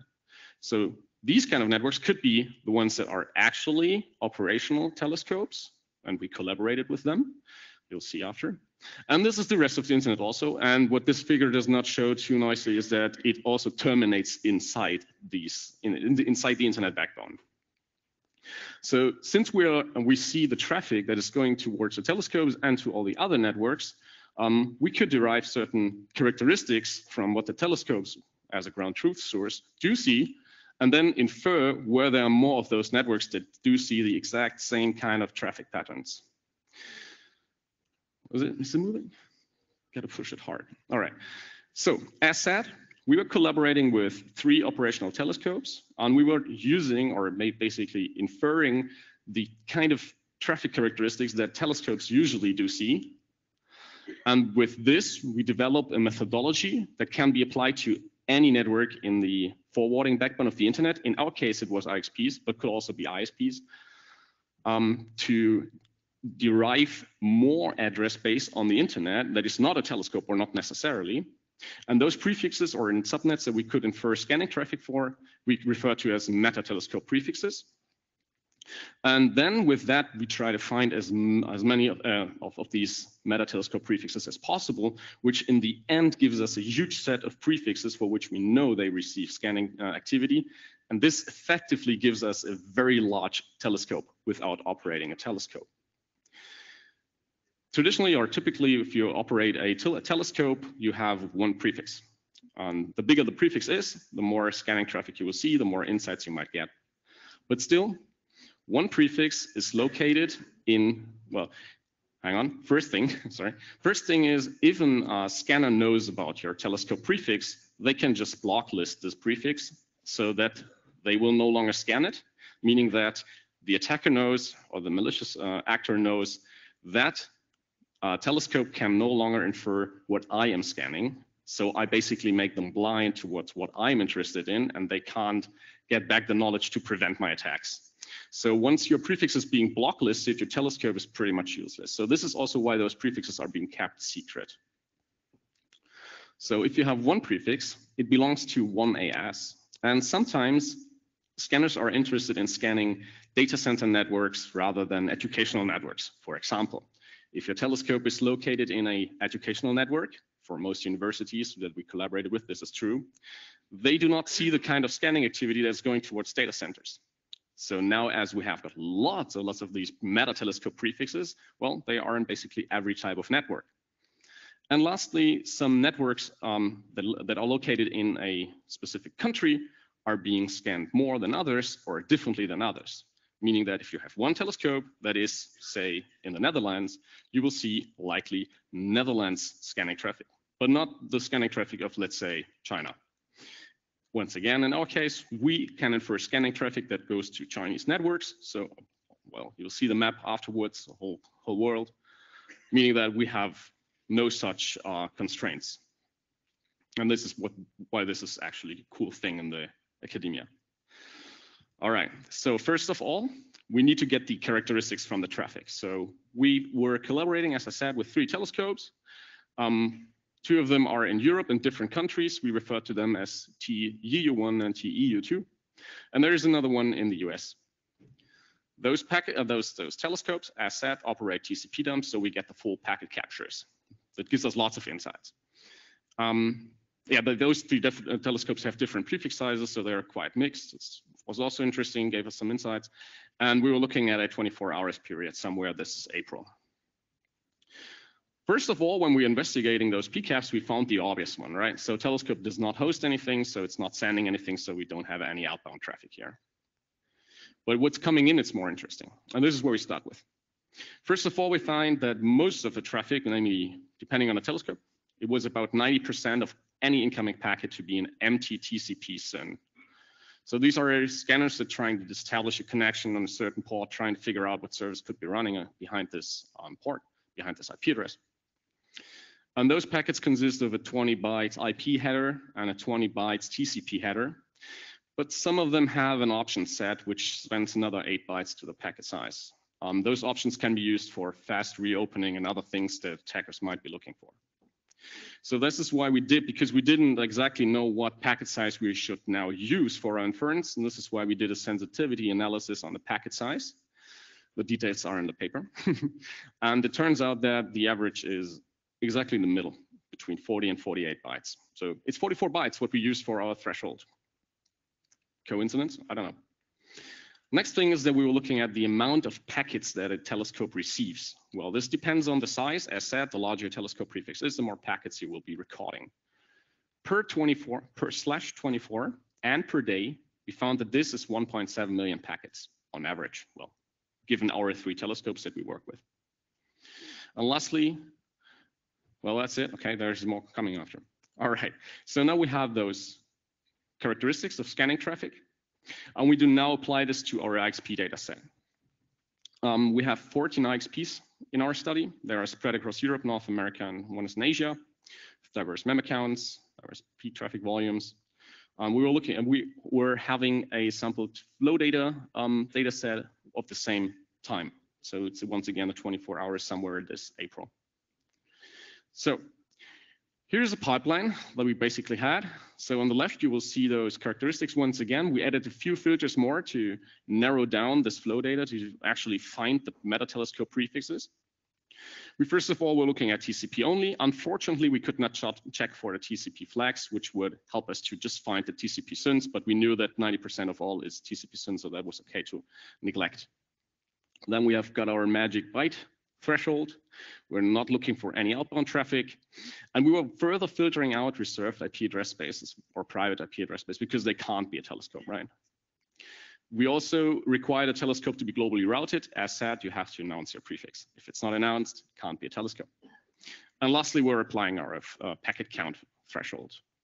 So if you look to the right, I've got this figure here. So we started off with some 6 million/24 subnets in the IXP dataset. And by successively applying the filters, we were down to about 370,000 meta telescope prefixes. We found some 800 something K more /24 nets that violated any of those filters. And if they violated the no outbound filter, well, then it's a gray net. Yeah? Gray net means that some portions of the network appear to be active, another part of the /24 appears to be dark, so we say it's a gray net. However, we were looking for those /24s, the real dark nets. So these are the dark nets for which every data point we had qualified as exactly scanning traffic, right? So mind those 380K that we just saw, because it's now down to 318K. And this is because so far we have just been seeing what we are measuring, but we can't really tell whether we're just measuring scanning traffic or whether the prefix that we're looking at is actually inactive. So we were using external data sources, namely Census, NDT, and ISI, to further eliminate networks that those external data sources told us that these blocks are actually being active. So we considered those ones we had before to contain false positives. And this is the one we can say that the external data sources confirmed that we are actually on the right track. So this table shows us the stats for all the individual sites. As said, we've got 14 IXPs. And if we combine all of them, we can find that there are fewer meta telescope prefixes surviving our filtering compared to if I looked at certain sites individually. This means that the more knowledge of different IXPs we combine, the more precise we can get. And actually the false positive rates here is higher than here. This is the lowest false positive rate we could have, about 11 point something %. Details are in the paper. Further, we find that the largest IXP, which is CE1, finds metatelescope prefixes in over 200 countries. This is awesome. You know, this is like equivalent you would need to get 200 different prefixes in 200 different countries as a researcher, for example, or enthusiast or whoever. This is basically undoable. And then we found that the second largest one finds metatelescope prefixes in the most different ASs, which is over 8,000. It's about 9,000 almost. All right, so far we have scanning traffic inferred. All right, cool. So, but is this actually correct? And to somehow get an idea of how precise our work has been so far, we were looking at the address space of a telescope that we collaborated with. So this is ground truth. And we're figuring out how many of those blocks we could identify are actually located inside the prefix that we know is a telescope. And this is how it looks like. This is a Hilbert curve. So Hilbert curve showing colorized blocks for the ones we inferred. These are /24 subnets.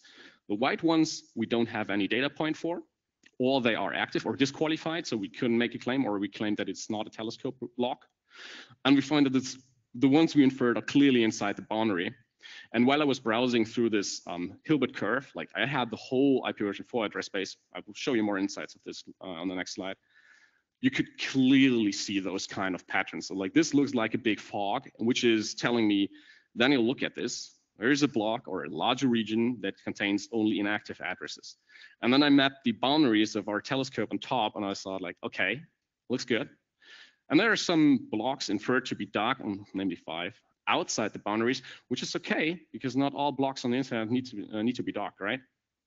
Need to be active, sorry. So they are dark actually, or could be dark. So as said, we have got 2 more blocks that were quite catching my eyes. For example, we have another known telescope, which is pretty huge, but we didn't collaborate with. And I'll tell you that these 3 big blocks are the boundaries of the telescope. So I could have also have drawn this that way. So, and then there appears to be another block, but we don't know what's going on there. And then we found a very large chunk of unused IP address space somewhere in the internet. So those kinds of patterns, they're like really popping my eyes. Well, all right, so let's see where they actually are located. So we used Maxmind GeoLight 2 to map those prefixes to country codes. And then with this, we generated this kind of a heat map, world map, I'd say. So the findings here from our data set is that most of these metatelescope prefixes are located in the US. Then to our data set, the second most populated metatelescope prefix country, I would say, appears to be China. This could be because we do not really see the traffic for Chinese networks, but it could also be that they are not active to the outside, or they are just unused. So different reasons here, possible causes. We also find that Africa tends to have the fewest metatelescope prefixes. So this could also be due to limitation of our visibility of the traffic, so we could not tell anything. Or this could also be that they just have to use what IP addresses they have. So next up, we were comparing those ports. Like this is the applications that are being scanned for. On the left, in the left table, you can see what we got from the PCAPs, from the ground truth, from our telescopes we collaborated with. And on the right, you've got the table for what we inferred with our methodology.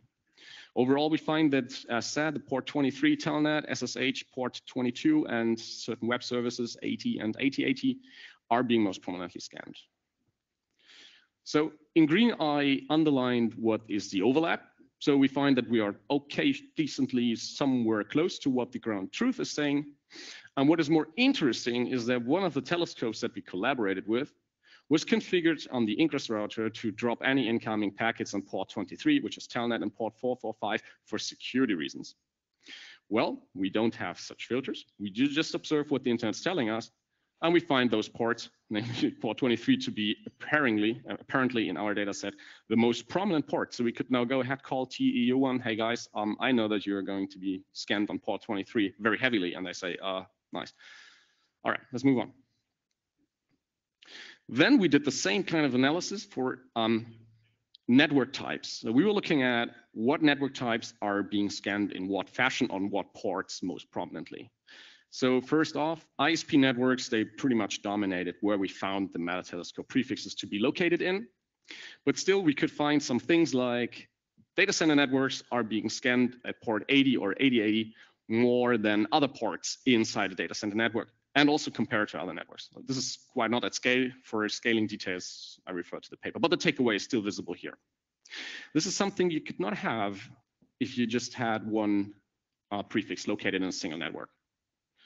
And then once again, for a country or continent, we found, for example, which I just want to highlight here quickly, is that in Africa, for the day that we were scanning or analyzing, we found that in Africa, apparently there was a campaign going on port 37215. I have no clue what the service is behind that port.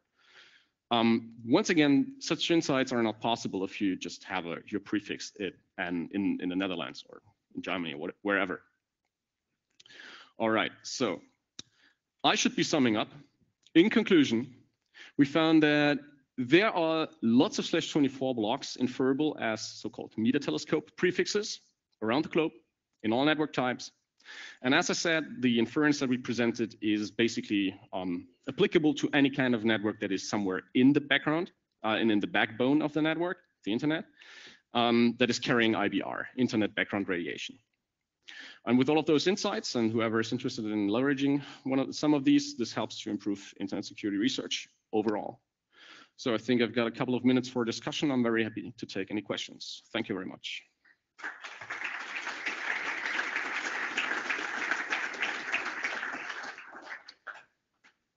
I don't see any questions, and we didn't have any online last time I checked.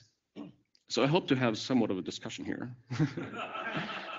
So if I may, I've got some backup slides. Okay, sure, please go ahead. Okay. Oh, no, it's starting. Perfect. You asked for it. Yes, I asked for it. Hi, I'm Daniel Kahnberg, one of the founders of RIPE and the current RIPE NCC staff member. Speaking for myself. And of course, the whole thing was missed, I guess, but you know who I am. You were looking at packet traces at IXPs. You were looking at packet traces from ISPs. X. Were there any privacy concerns? Yes, of course. How did you deal with them? Yes, we did deal with them. So this is the third time I gave this talk, and this is the first time somebody raised that question. What? And this is the third time that my boss told me, watch out for that question. All right, jokes aside. So what we did is kind of, first of all, we were anonymizing the data on /24s. So we do not have any individual IP addresses. So we do not know what's the individual behind the IP address. Well, that being first of said. Then second thing is, this is kind of somewhat a live analysis. So packets going in, going to be analyzed, and then afterwards discarded. So we do not have any of those traces anymore. Well, I've got some intermediate results and I've got the plots, right? Okay, but I don't have any of this data anymore. Then it's sample data, it's aggregated IPFix that's used for statistical reasons. And lastly, the type of traffic that we're inferring, the kind of the scanning traffic, is something that the subject, whoever might be behind that block, didn't request. So this is just like garbage in his front door, and we are looking at it, maybe. You're not satisfied. You asked for it again. I did. Science is not science if it cannot be reproduced. Yes. So if you throw away your raw data, Yeah. basically this is worthless. No, it's not. It's not, because you can apply all of those things to your own data set and see that it works. Trust me, bro, I double checked.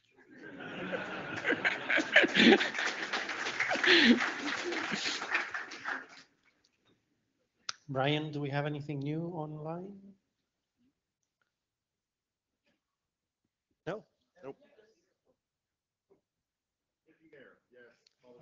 Oh, okay.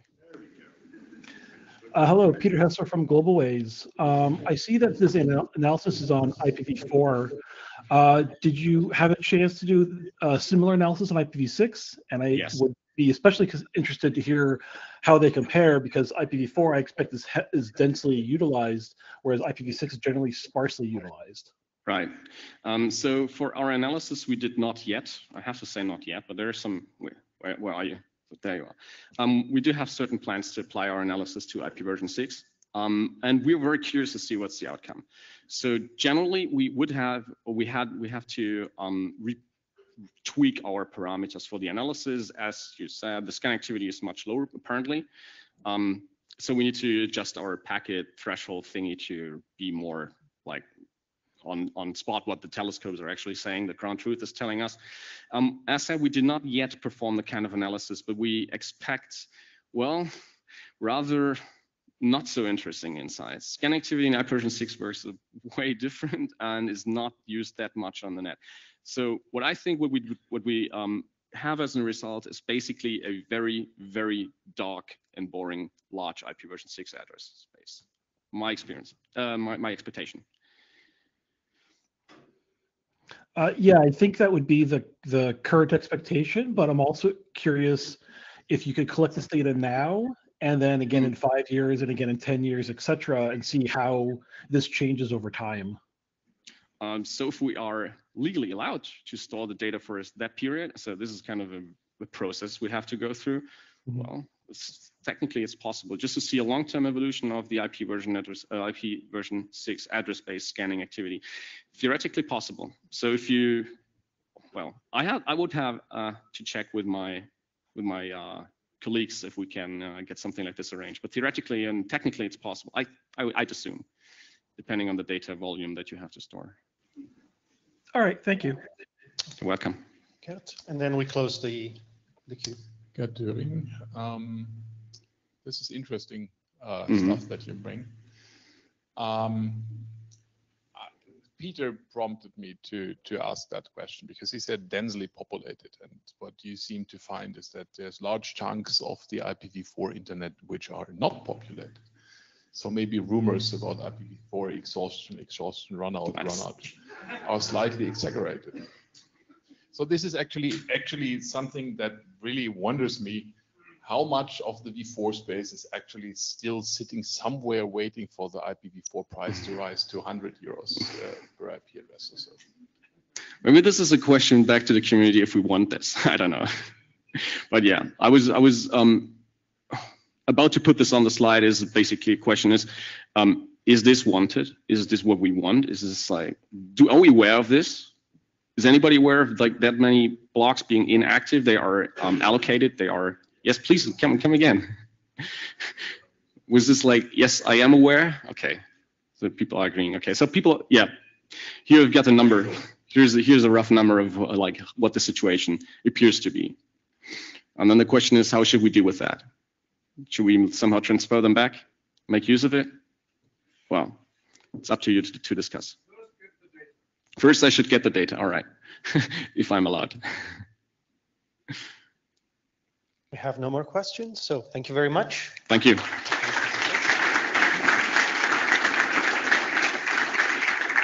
Now we have Menno with the tech report from the conference. Good morning, everyone. This is the technical report for RIPE 87. We have a group of, I'm going back. So we have, you've seen probably a group of techies running around. Here's a picture of a selection of engineers that have been helping setting up the meeting. The meeting starts on Monday, but we already arrive on Thursday. I did at least, and a couple of my colleagues, and we started setting up the network on Friday. Then also on Friday, more colleagues arrived, and together we started setting up the network. We set up the presentation system you see there and all the Wi-Fi access points. Already in the weekend, the network was used by for certain several board meetings that happened. So it was important for us to get everything up and running as soon as possible after we arrived. This is a list of things that we bring to make this meeting work. I'll show you some pictures later of the equipment, some of the equipment. But first, let's have a look at the network that we had running here this week. This is the topology. You see that the Colt is our uplink provider. They provided us a 10 gig link where we got a full table from. You see also here how we've set this up. The slides are online. You can download them if you want to have a closer look. Here is the physical network topology. We have the Colt uplink. We have a Juniper switch to which we've connected all of the other switches and little switches you might have seen lying around in the rooms. These are all those switches, a lot of cascading. This had to do with the hotel infrastructure. There were some challenges here. There were many broken sockets, and one very annoying thing was that they've painted the walls, including the sockets. So we couldn't read what number was on the socket. Here you see me testing with a colleague on another end to see if we could figure out what port was going where.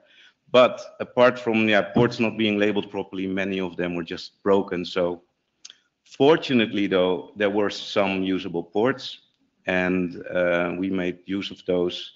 And that's why you see those switches on the wall. So there we would then connect all of our access points too. There is also missing documentation, but also there was a lot of documentation in the patch rooms that was outdated. So we looked at it, but it was pretty useless. And then the tripping circuit breakers. You might have noticed on Tuesday that we had power issues. The hotel couldn't tell us why, but looking at this spaghetti, we might have an idea. Also, they made it very difficult for us to reach our equipment when they put all the cleaning stuff in front of the patch cabinet. But yeah, we managed. We had to make some of our own cables, which is a very dangerous task. You should invite somebody from the hotel to hear this talk, because that's important for them. We'll send. Well, not that much for us, but for them to fix their stuff. We'll send them a video for sure. You see here, how dangerous it is to be an engineer at the RIPE meeting, but somebody has to do it. And the cable that you see here is going to the bar area. Some of you rightfully so mentioned that there was no coverage there in the beginning of the week, so we went there and made sure it happened. There were no patches in that area, so we had to run a cable that was over 100 meters. So we put a switch in between and eventually got it to work. This is not us. This is the hotel doing investigations on the power outages. But I don't know if they are the cause of them or if we don't know. Here you see the circuits that we took pictures of, so that we knew at least what things look like when everything is working. So we could fix problems ourselves and we didn't have to ask the hotel for help. This is a map of the access points that we installed throughout the hotel. Yeah, as you can see, the number 3 and 4, that is the breakfast area here, and also part of lunch. We didn't cover that, but the other lunch area was covered, and yeah, you could see a lot of people make use of that there as well, because there wasn't much space to sit for people elsewhere. And yeah, the coffee break areas, they were quite small here downstairs. There were no tables, etc. But I think everyone managed to find a working internet, because also, I don't know how it was in your rooms, but my room had no internet, and some people had a little bit of internet. Here is the Wi-Fi network graphs. Compared to the previous RIPE meeting, you see that there is a drop in the dual stack network usage, and an increase in IPv6 only. But what is also interesting is that there is an increase in 2.4 gigahertz usage. Not sure entirely why that is. Also, we made a change. So the IPv6 only network is now a pure IPv6 only network. There is no NOT64 anymore. That has been replaced with this. So if you want to experience how it is to be on an IPv6 only network and no trickery to get IPv4 content working, then yeah, join this. And yeah, as mentioned here, surprisingly usable, but there are still websites out there with only IPv4 DNS record, and GitHub is an example, and Twitter as well.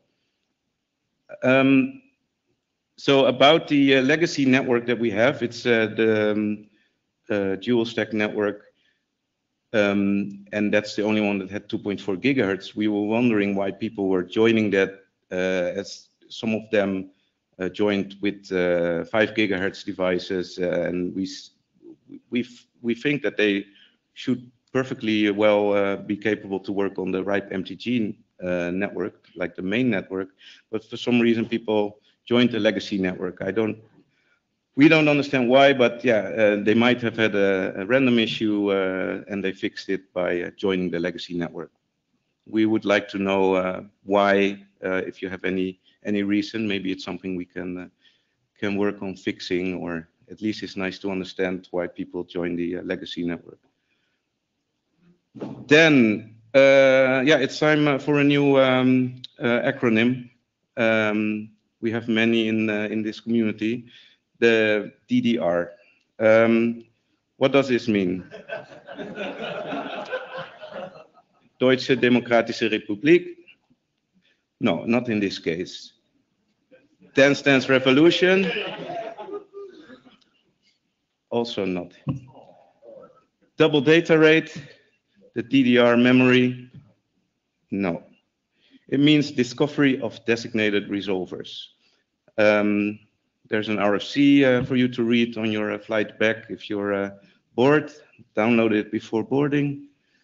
So this discovery of designated resolvers, it helps clients to get the information for encrypted DNS, so that they can do DNS over HTTPS or DNS over TLS. And this is something that Windows and macOS support, and something that we also wanted to offer here. But it requires a TLS certificate, so we went out there to get this certificate. But we need an SAN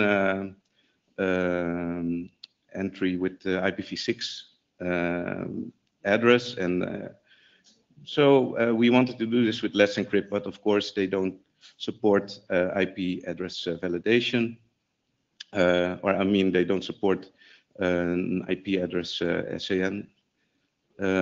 So we went to DigiCert, which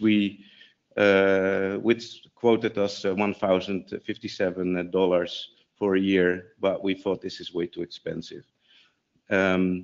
So we went to the next out there, Sectigo, and they offer a certificate for $149 per year. But when we tried to get this certificate, we got an error, error -1. So we contacted support, and then support said, well, we kindly request you to go further with the order without adding IPv6 to the SUN. So, okay, thank you, but we'll shop somewhere else. Then we got to SSL.com, 177 euros per year, dollars. And they support IPv6, but IPv4 now was causing troubles. You see that we added those 3 records, NS cache and the v6 addresses, and when adding the IPv4 address, we got an error and we couldn't proceed adding it to our card. But after contacting support, they told us of another way we could do it. So we managed to eventually get this certificate, and we installed it and started to make use of it. And we saw in the meeting an increase of DNS over HTTPS, which was good, but we also saw some issues. Mac users could have seen this when they browsed to GitHub, DuckDuckGo, maybe some other websites too. And it was a bit weird because it says because it was blocked by RightMTG. Well, we're not blocking anything on purpose. So let's we went to have a closer look at this. What we did were some tests, and some of you helped out as well by changing settings in macOS, but some things worked for a short while, but the problem often just came back, and you got the error back again that Safari couldn't open. So we turned off DDR, and as you can see, it dropped, and in the DNS request, the regular DNS request grew again, and that helped. The problem was solved, but we still don't know what's going on. So if anyone has an idea, let us know. Otherwise, we'll try and figure it out, but hopefully next RIPE meeting, we know what's going on, and hopefully there's a fix. Then this is a slide from previous RIPE meeting as well. It's an explanation of our presentation system, because some people are interested in knowing how that works. The magic is happening over there. We have 2 Mac Minis running there with an HDMI switcher, and when the presentation that's up now is there, we can prepare the next presentation from there, and with this switcher we can seamlessly switch in between. We don't have like a lot of PDFs in sequence ready, because some of you have live demos, and there's also people from Meet Echo that present remote. So it's it's this way we can support everything like that, live demos, etc. There's also a timer. Let me see, I have 0 seconds left, it says here. That means that I need to quickly go through my following slides. That is just some statistics. These are in the slide deck, so you can have a look at them, and we can also look back in previous years to see what was happening. So here you see, well, Colt gave us a 10 gig link. We're not anywhere near that, so that's good. So we don't have to ask for a 100 gig next time. Then DHCP leases, these are lower than like before we had because now we have IPv6 mostly network, and most people are on there, but these are v4 leases from people. The Wi-Fi clients, it's also a graph. Yeah, you see how busy it was, and you see the lunch breaks in here. Maybe, no, yeah, a little bit. You can see maybe a certain buff at some point, but yeah, it's not that clear this time. Here is my last statistic, and it's people joining remote. on the Meet Echo platform. You see IPv6 63%, which is I think, well, okay, but it should be higher, of course. I'm curious in 6 months from now what we'll see at the next meeting. OS usage, browser usage might be interesting statistic for some of you. Then thanks to these teams as well, web team, the stenographers team, the Meet Echo team, and the conference coordinators. And with that, that's the end of my presentation.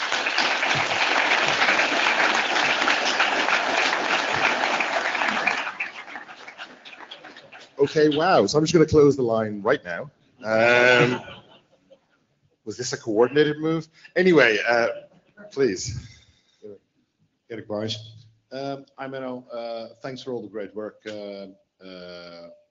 even though there were some challenges. As engineers, we all know you need to bring your own plasters. If not, calling in like 250 people from the Red Cross for the cleanup, you know. Anyway, I would like to present you some plasters if you need them, because it's probably easier. Thank you. I was looking at all the people coming in this morning going, did something happen that I wasn't aware of? Is the Friday just particularly violent? Anyway, please. Okay, Benedict Stockelman speaking for myself. The reason with the 2.4 gigahertz use might be, at least if I remember correctly, what I noticed was that there, at some point when I first switched to the Wi-Fi, it was the only one I could reach, either because 2.4 has a better range, might be because the other stuff might be off. And once people set that up, they stick with it. Yes. A lot of cases. So that might be the reason for that. Yeah, thank you. Well, we have a question, which is not really a question, but a remark. At least one of the microphone Q cameras showed some video garbage for a couple of seconds each time video sharing in the Meet ecosystem started. Not sure if this can be resolved. So this is something for Meet Echo. I guess I'll take a note. Thank you. Thank you. You've been very bad at saying who we are and asking questions. So. Yeah, Robert Czech from ETIS GmbH. Hi, Urban Sogdonik. So I would like to confirm for the 2.4 what the person previously said, but I want to say thank you so much for the IPv6 only network. I was the one that mentioned it in Rotterdam. I'm really happy it's here. And now we can start making a list of apps that don't work on IPv6 only. So, but thank you so much for this experiment I think it's making a change in understanding what works and what doesn't. Thank you. Thank you. Yes, absolutely. And actually, I'm just going to say that it's not a terrible thing that Twitter isn't reachable on that network. Just block it from all the other ones. That'd be next meeting. Cool. Please. I saw you used search again, who you are. Maxim Tuliv, NetAssist. I saw you used search Raspberry Pis. For what? Yeah, the Raspberry PIs, the Raspberry Pis are used for the televisions that you see.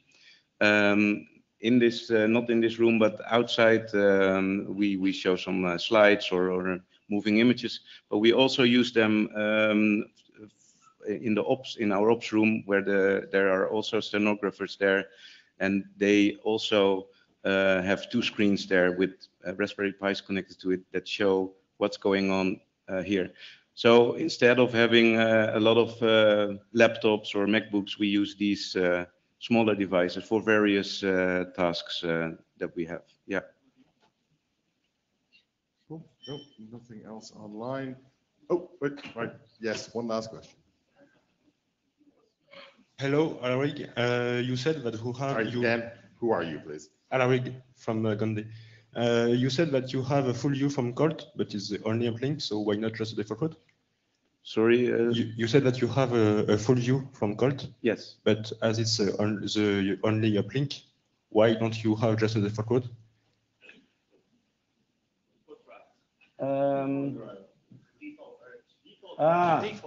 We have okay. We have a full table. Yeah. So this is because we want to do RPKI and to do the RPKI filtering, we want to have the full table. Yeah. Fair point. Yeah. Cool. Well, listen. Thank you again for all the work that all the teams have done. Thank you.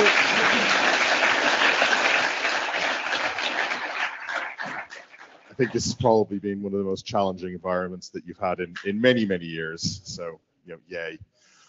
Okay, so we now have a report from the Code of Conduct team. So, yay, Sebastian, you are here. Good. So, please.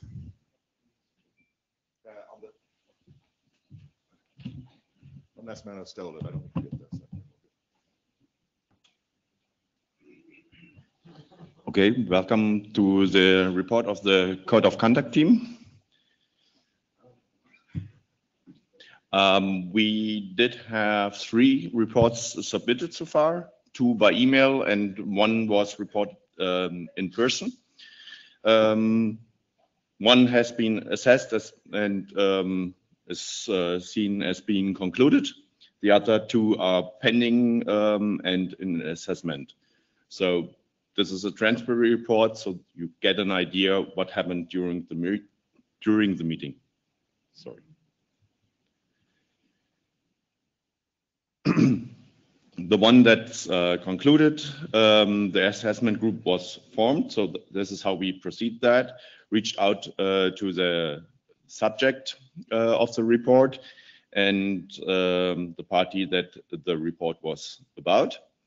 The incident evolved as a breach in the RIPE of conduct team of the RIPE Code of Conduct. And the 2 parties agreed to solve that between themselves. Any further personal details will not be shared. This stays within the Code of Conduct team and obviously between the 2 groups. And about the 2 others, these are still pending, so we cannot add any more information here.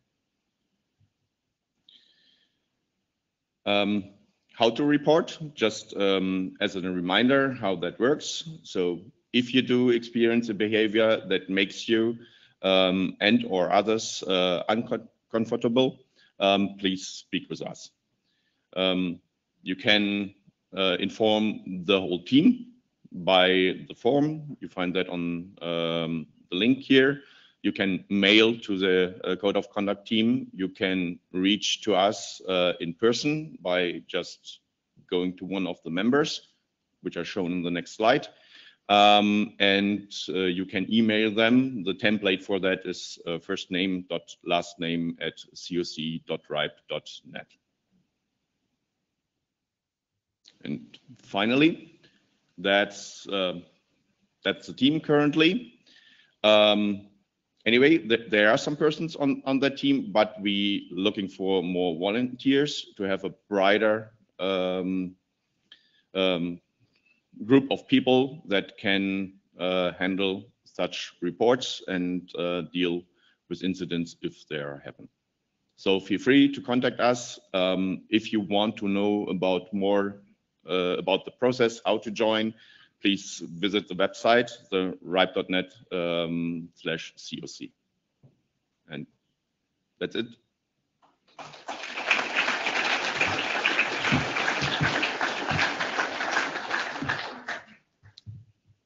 Please. Hi, Harry Cross here. Just a question. Is there going to be a chance we can hear about the outcome of the 2 that are still being assessed? Because I just think that would help to confirm the effectiveness of the Code of Conduct process more than anything else. Yes, we will go on, proceed that, and we'll do a final report later.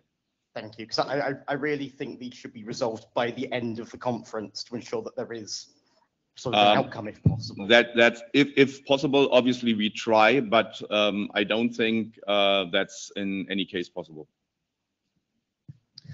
Hi, Sander Stefan, 6Connect. Thanks a lot to the whole team because this is not an easy job. It's a lot of responsibility. So first of all, thank you for that. And at some point in the future, I'm not putting you on the spot right now, but it would be interesting if there were to see if there is a trend up, down, or if it's just all different types of violations. Like, is there are there specific areas that we need to pay more attention to? You have very few data points with only 3 complaints, so I guess it's kind of hard, but I would be interested to see if we as a community can do better in some ways. We obviously keep for a certain time some records. I'm not sure if that will give, as you explained, a lot of data and interesting reports afterwards, and hopefully there will be not so much, or not so many. And I'm really happy to hear that the case you talked about was handled amicably between the parties. That's definitely a good thing to hear.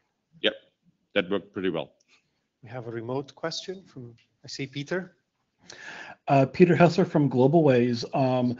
I was actually going to comment on that. I'm very happy to see that the code of conduct was used in a way that was not an attack on a person and was not a punishment on the party who was the subject of the report, and that even though it was brought to the code of conduct team, the parties were able to resolve it amicably. And I was just wanted to highlight that was a very nice thing to see. Thank you. Jordi Palet.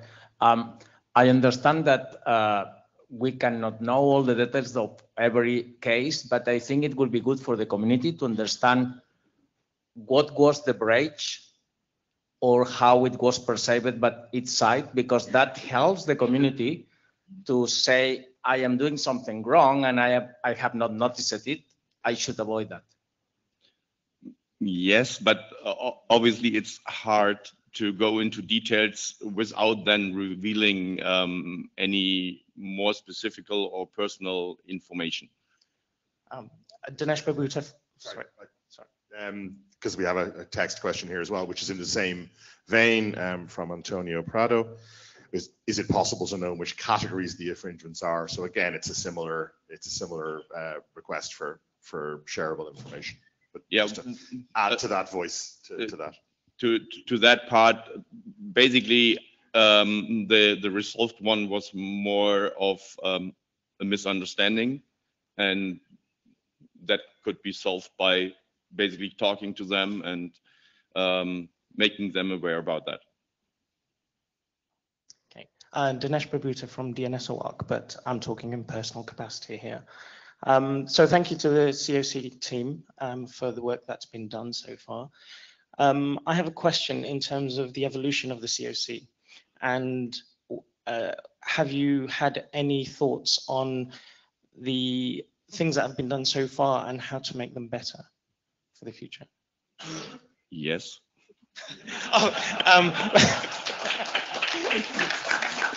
Okay. Let me expand on that. Are there any? Are you able to expand on your thoughts? Not that easy, because for me it's exactly the first time I'm in that and on that meeting. So my experience is exactly mostly for this meeting, but I think we can follow up on that. Okay, thank you.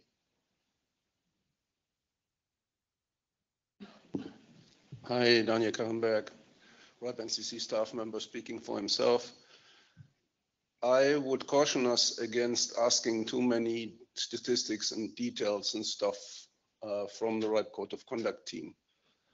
I think this is something that is best not done by evolving the Code of Conduct and giving recommendations on what the community should do is best something that's not engineered by the plenary. We should trust the Code of Conduct team to come back to us if they, by their judgment, something needs to change. I'm as curious as anyone about what's happening, but I don't think it's appropriate for them to share more than they have shared. Thank you. Thank you.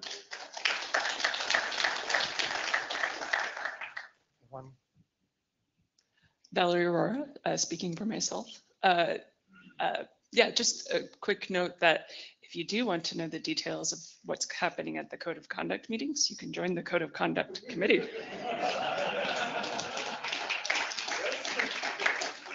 But you're not allowed to reveal them then. Thank you. Hello. I think we don't have anything else online, so thank you very much. And now, before we hand it over to Miriam for the closing, Brian, come over for a tradition. I have to take a selfie. Very neat tradition. It's a very.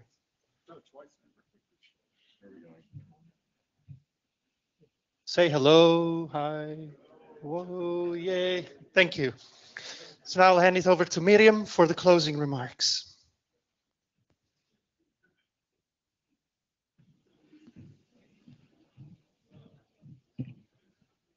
Thank you. Thanks for running the last plenary session for this meeting. And now we are ending the end. We were nearing the end.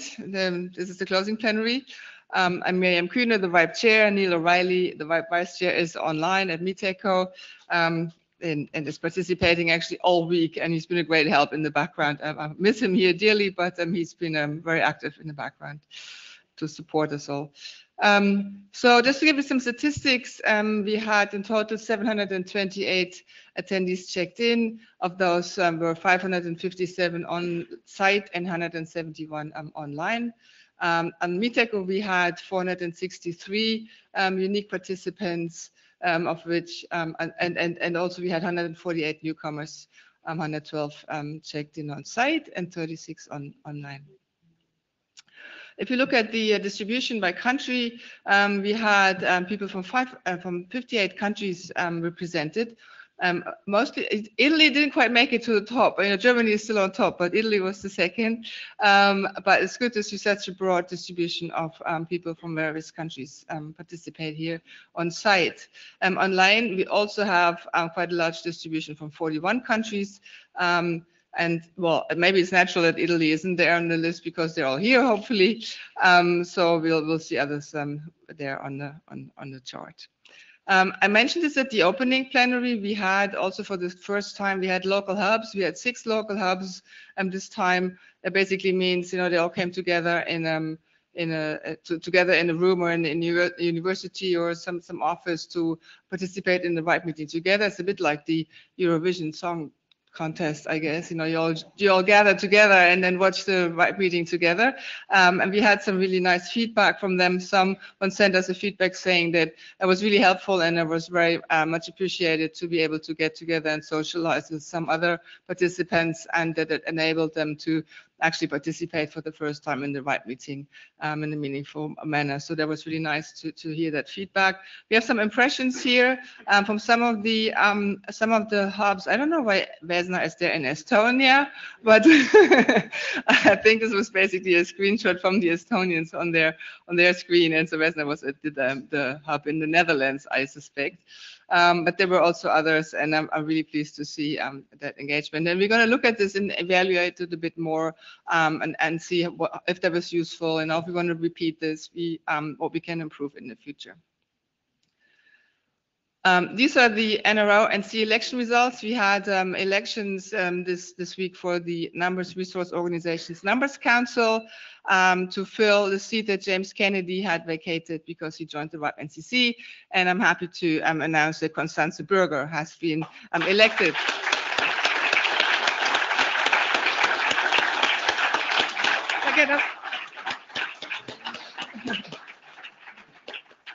Just to show who you are, Constanze.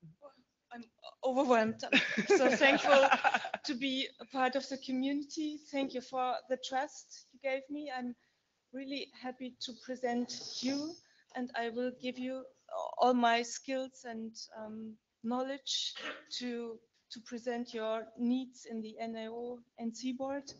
I'm really happy to work together with Hervé and Sander, and with you all. I'm open for discussions, talks, and a beer. And special thanks to Randy. He nominated myself, and Tahar and Sebastian Kavelke, they supported my film. And for my CIO, thank you, because I'm able to do this. Thank you so much. I'm thankful.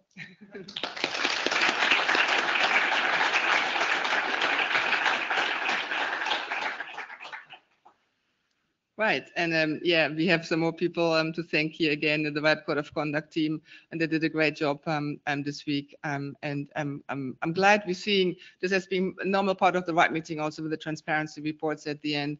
And as Sebastian said, we're always looking for new volunteers. I was happy that we could add 2 more people to the team this time, and over time, I hope we're making this a larger team so that not everybody has to be at all the RIPE meetings. So that's the idea, right? You have a large team and then we'll see who's available online, on site. So if you're interested, come talk to the Code of Conduct team or come to talk to myself, and I'll give you more information. Now, we had some working group chairs who are leaving their roles as working group chairs. Curtis Lindquist was actually been the working group chair for the RIPE NCC Services working group from day one 20 years ago. He stepped down now. He said that finally, this is it. I'm not running again, find someone else. Luckily, that was possible. We also had Joao Damas, who's actually also been in this role at the DNS, in the DNS working group for a very long time. His term ended, and then Benedikt Stockebrand from the IPv6 stepped down as the chair of the co-chair of the IPv6 working group. Thank you all.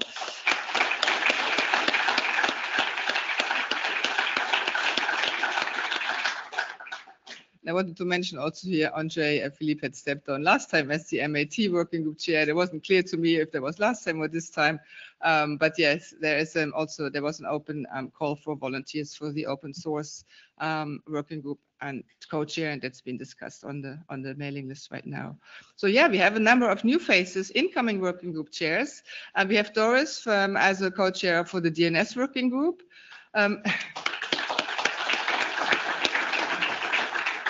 Yeah, Janos for the NCC Services Working Group to replace Curtis.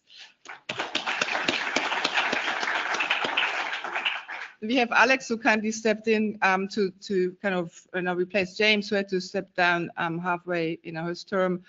So Alex is helping out for now, but there will be an open call and another selection before the next RIPE meeting for the Address Policy Working Group. Congratulations or welcome, Alex. Then we have Christian Seitz, who was selected as a co-chair for the IPv6 working group. And David was selected as the co-chair for the database working group just after the last RIPE meeting. So we didn't actually have him here on the slide last time. So welcome, David. So that means this is the full list of working group chairs right now. All those people have done a fantastic job in putting together the agendas of the working groups. This week, I think we had a really good agenda and very good discussions also in some of the working groups. Some working groups were kind of experimenting a bit, like not filling the time only with presentations, but also leaving some space for discussion, and I think that worked out really well. Yes, you see here all the program committee members who were responsible for the agenda of the plenary talks and this week. And there are also 2 that are leaving the program committee. And thank you very much, Alexander and Dimitro, for doing a great job over the last time.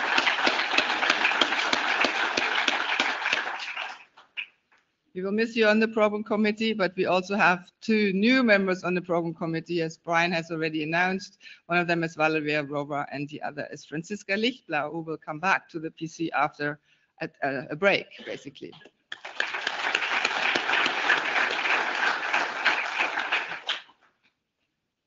I'm not sure how we're going to do this with all these gifts. I think the PC will wait until the end of the PC because we have some other winners. The tradition is to award some people who have been like quick in registering, and we do a raffle amongst a few groups. So now this time we have a raffle amongst local people, local participants here from Italy. So Antonio Prado and Marco Ditri, if you're in the room, please come up and receive a small gift as appreciation to be participating here and be quick in registering. And Kajal and Wanmin, who actually is a good opportunity to introduce you, because Kajal and Wanmin will be very active in organizing the RIPE meetings from now on. So you'll see their faces.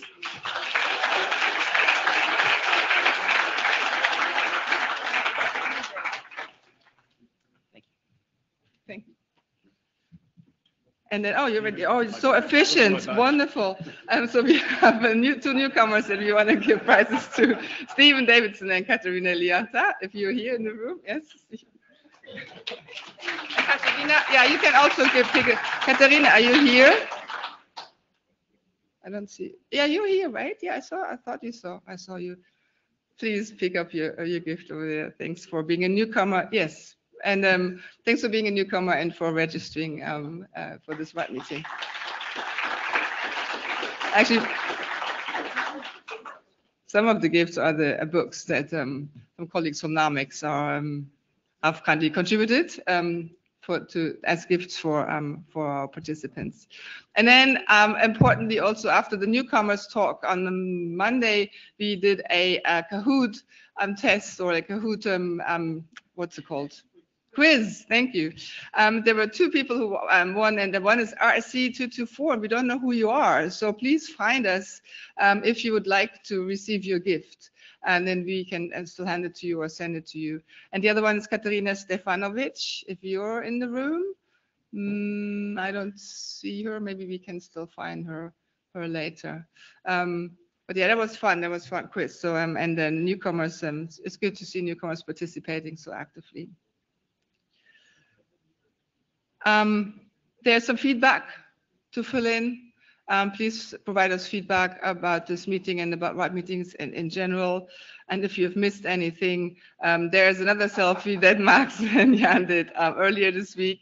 There are the links to the meeting archives, the presentation archives for all the presentations, and also a daily meeting blog that the RIPE NCC keeps, and with the main highlights of the meeting. It's really fun to read. And then lastly, I would like to thank all our sponsors, and obviously the hosts from NAMEX, and then the RIPE NCC contributed a lot, not only in staff resources, but also in financial resources. There was Oracle and VeriSign and IP before Global, Cisco, NTT, the Internet Society, and Colt as the connectivity sponsor. So thanks to all the sponsors. They contributed a lot.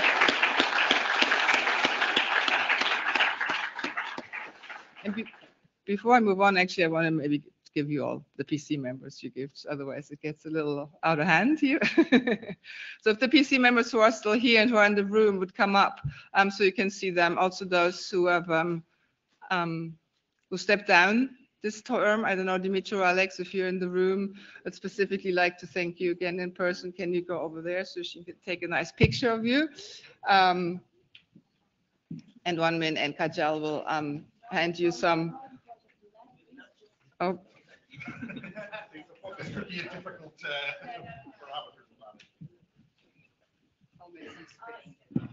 Can you do 2 lines, please?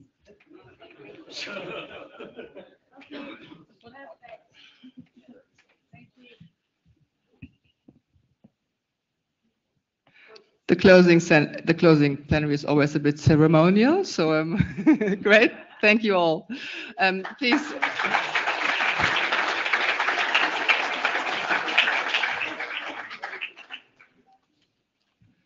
And of course, a huge thank you to the organization team. Sandra, I don't know if you're in the room. Yes, there you are. Thanks, Sandra. She did like beyond, what you can do.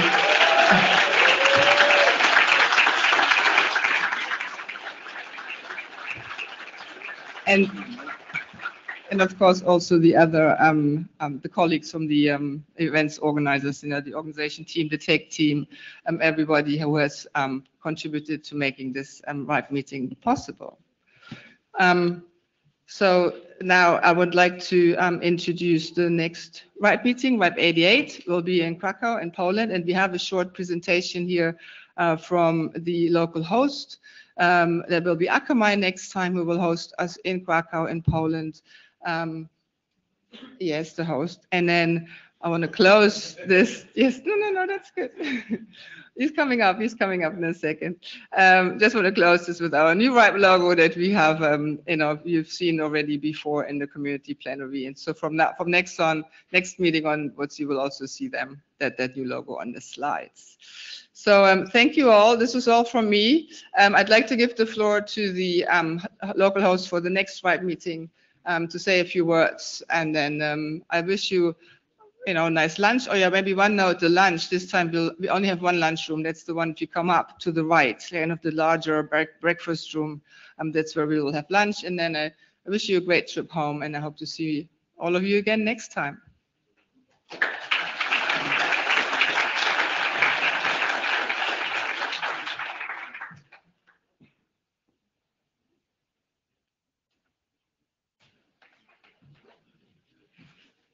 Hello, all of you. I'll promise this is only going to be half an hour to 45-minute sales pitch, maximum. For those of you who don't know me, my name is Patrick Bussmann. I'm speaking with my Akamai hat on, I think for the first time this week. I'm trying to differentiate by wearing the right hoodies, so that might make it correctly. I have the pleasure of inviting you to Krakow, and I wanted to say 2 or 3 sentences because that might be a confusing thing to see Germans standing up on the stage in an American company inviting you to Krakow, Poland. So bear with me for 2 seconds there. It's like Akamai has a 13-year history with over 1,000 employees. That's actually our biggest office outside of the US, and we nearly have all engineering departments there. So we have a huge heritage there. We're highly invested. We're highly invested in the local women and diversity groups. We're invested in the university programs. We're invested in the academia exchange. We actually have classes powered by Akamai on the local universities, and we're active in the NOC organizations there. So you're gonna see a lot of more local faces and not the Americans and the Germans on stage there. That's all I'm gonna say about Akamai. And then I think my job here is to make you interested and tainted to come to Krakow.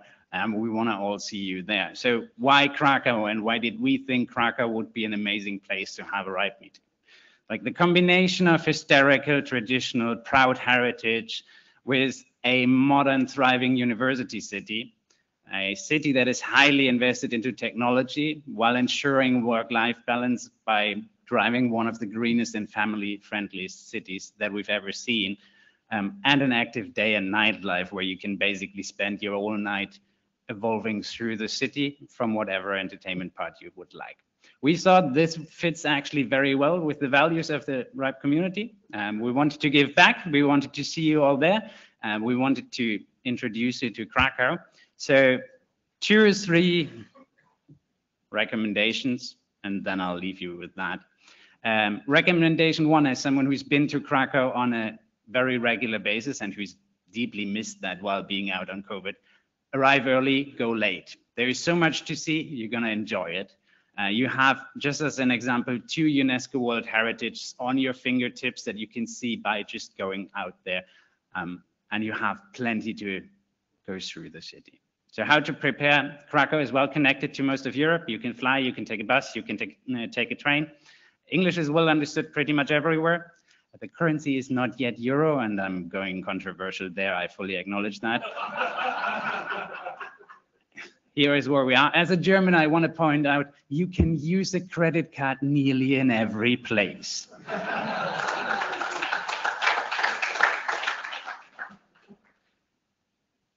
It was important for me because I was approached by a couple of people throughout the week. I wanted to be very clear on that. Krakow, from everything that I've seen, from everything that the company has seen, from everything that all the diverse groups that we speak to on a regular basis has seen, is a very open, very young, very thriving, safe and diverse city. And they will welcome you with open arms and make your life and stay there very enjoyable. So with that, I hope to see you all in Krakow next year. We welcome you there. If you can do anything for you, how about, please reach out. Happy to see you. Thank you.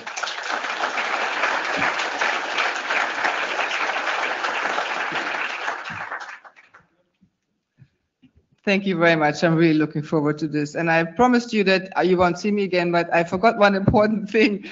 And that's actually a big, big thank you to the local host. And we also had a token of appreciation for the local host that the events team had organized. So Maurizio, or I don't know who is here from Namex, if you could come up and get some gifts handed to you.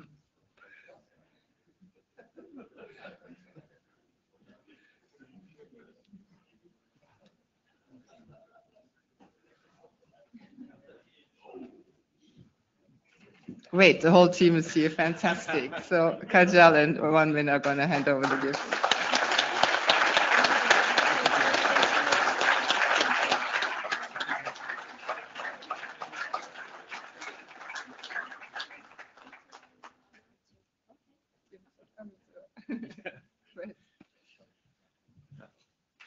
Just to say a few words, I would like to thank all the RIPE community and especially the RIPE HCC for the amazing job.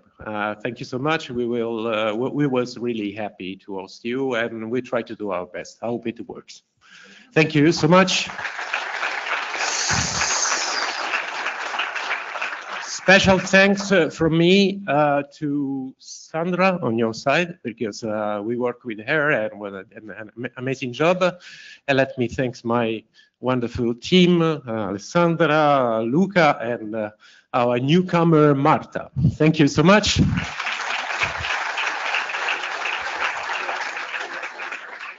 Also, let me thank Marco, our technician, was back to work, and Flavio, that got sick, but say hello to you, and see you in Krakow.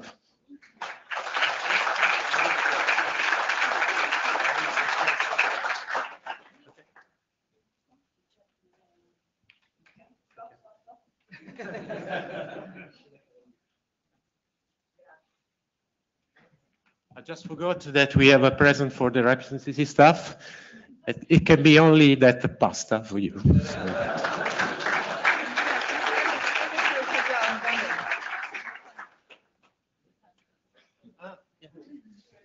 Miriam, we also have a timer.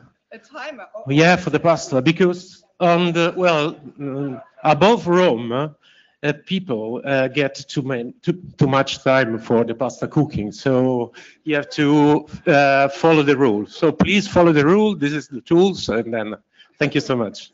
Miriam.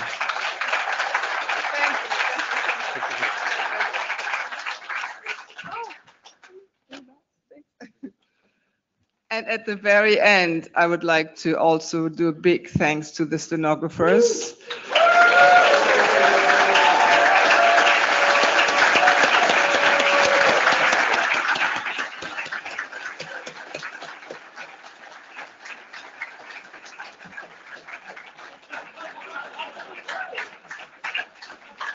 Yeah, I can imagine. And there are many other communities who are very jealous of our stenographers that we have had here for the RIPE meeting for so many years.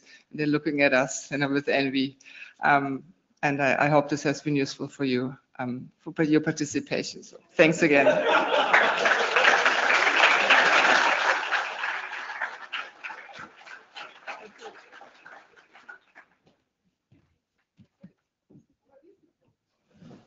We don't know who we are.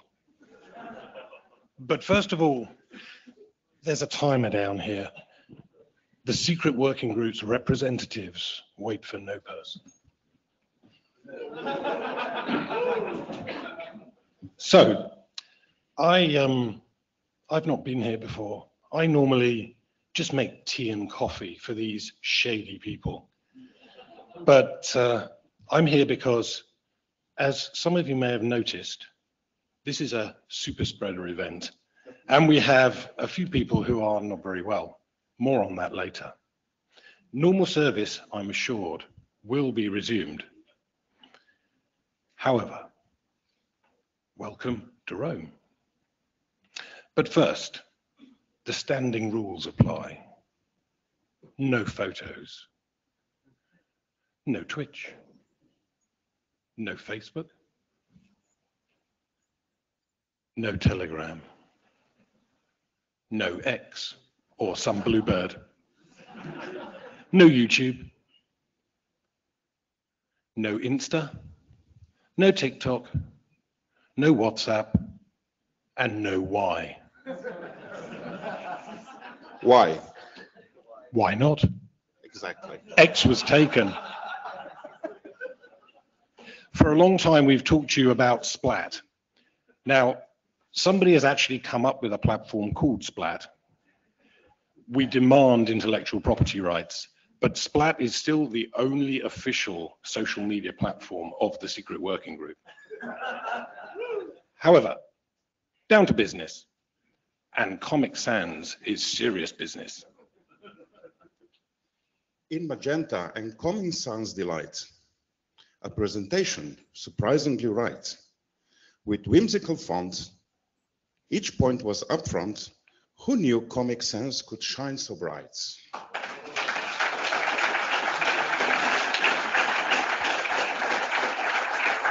And I'm forced to tell you that even we agree that this is a very, very worthy recipient of the Rob Bloxall Award. And congratulations to the calligrapher to actually put the Comic Sans drawing. Yes, this was hand-drawn Comic Sans. And apparently I've heard they had to tell the calligraphy artist several times, no, we really, really want you to do this. Because it's a reasonable question, are you sure? And we were able to use this Comic Sans as something from Ripe Labs. The Ripe Labs, we're overtaking them. The Secret Working Group Labs. Obviously, artificial intelligence is all the rage these days. And we don't like to get left behind the technology curve. So the Secret Working Group Labs have been working with a machine learning. And as you can see, this is some of our early prototype designs. Our goal is to ensure two things. Number one, all natural language models speak in poetry, because that's the only way to speak. And number two, that they adopt Comic Sans. We received this interesting contribution about the round trip time for a golf ball.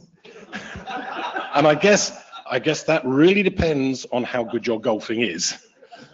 And I think the Venn diagram intersection of our community and golfers is pretty thin in the middle, I'd like to think.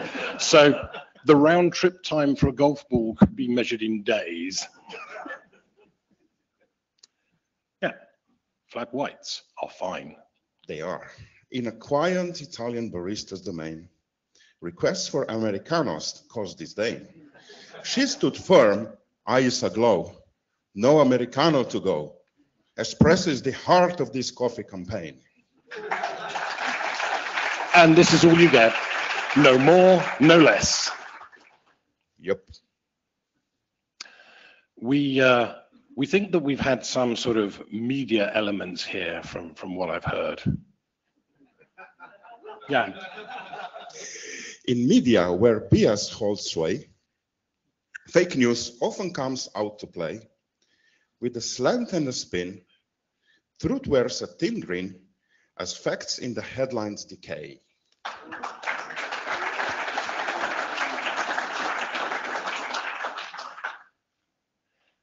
And we are in the undisputed land of pizza and pasta. So the Secret Working Group kitchens were doing some analysis. All over, attempts are amiss to replicate Italian food bliss. The copies fall short and taste buds retort. Poor replicas living dinners in abyss. And as you can see here, the first one is the one that we would recommend. I don't know, this second photo, well, I don't know what they're doing there. It's clearly rubbish. But it needs to have pineapple.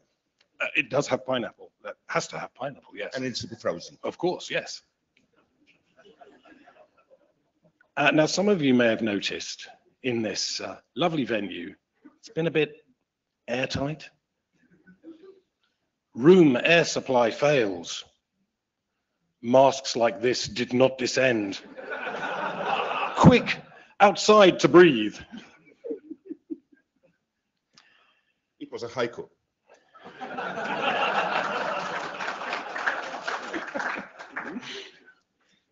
And we always have to have a sonnet, which, as the duty Englishman, it falls to me to read. Occupational hazard. Smell the coffee, a sonnet.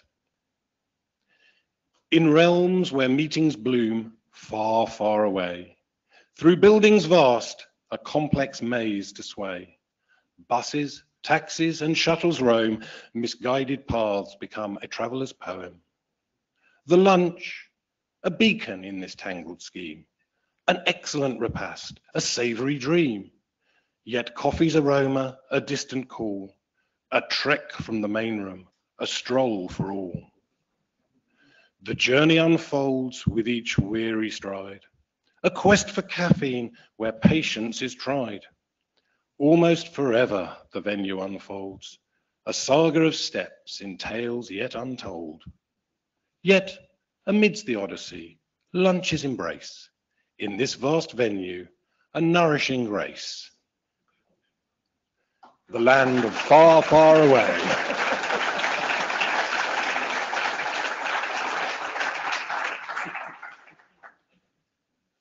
We hope you've enjoyed it. We have. It's been an interesting venue. And we will see you in Krakow, in the salt mines. Thank you. Thank you.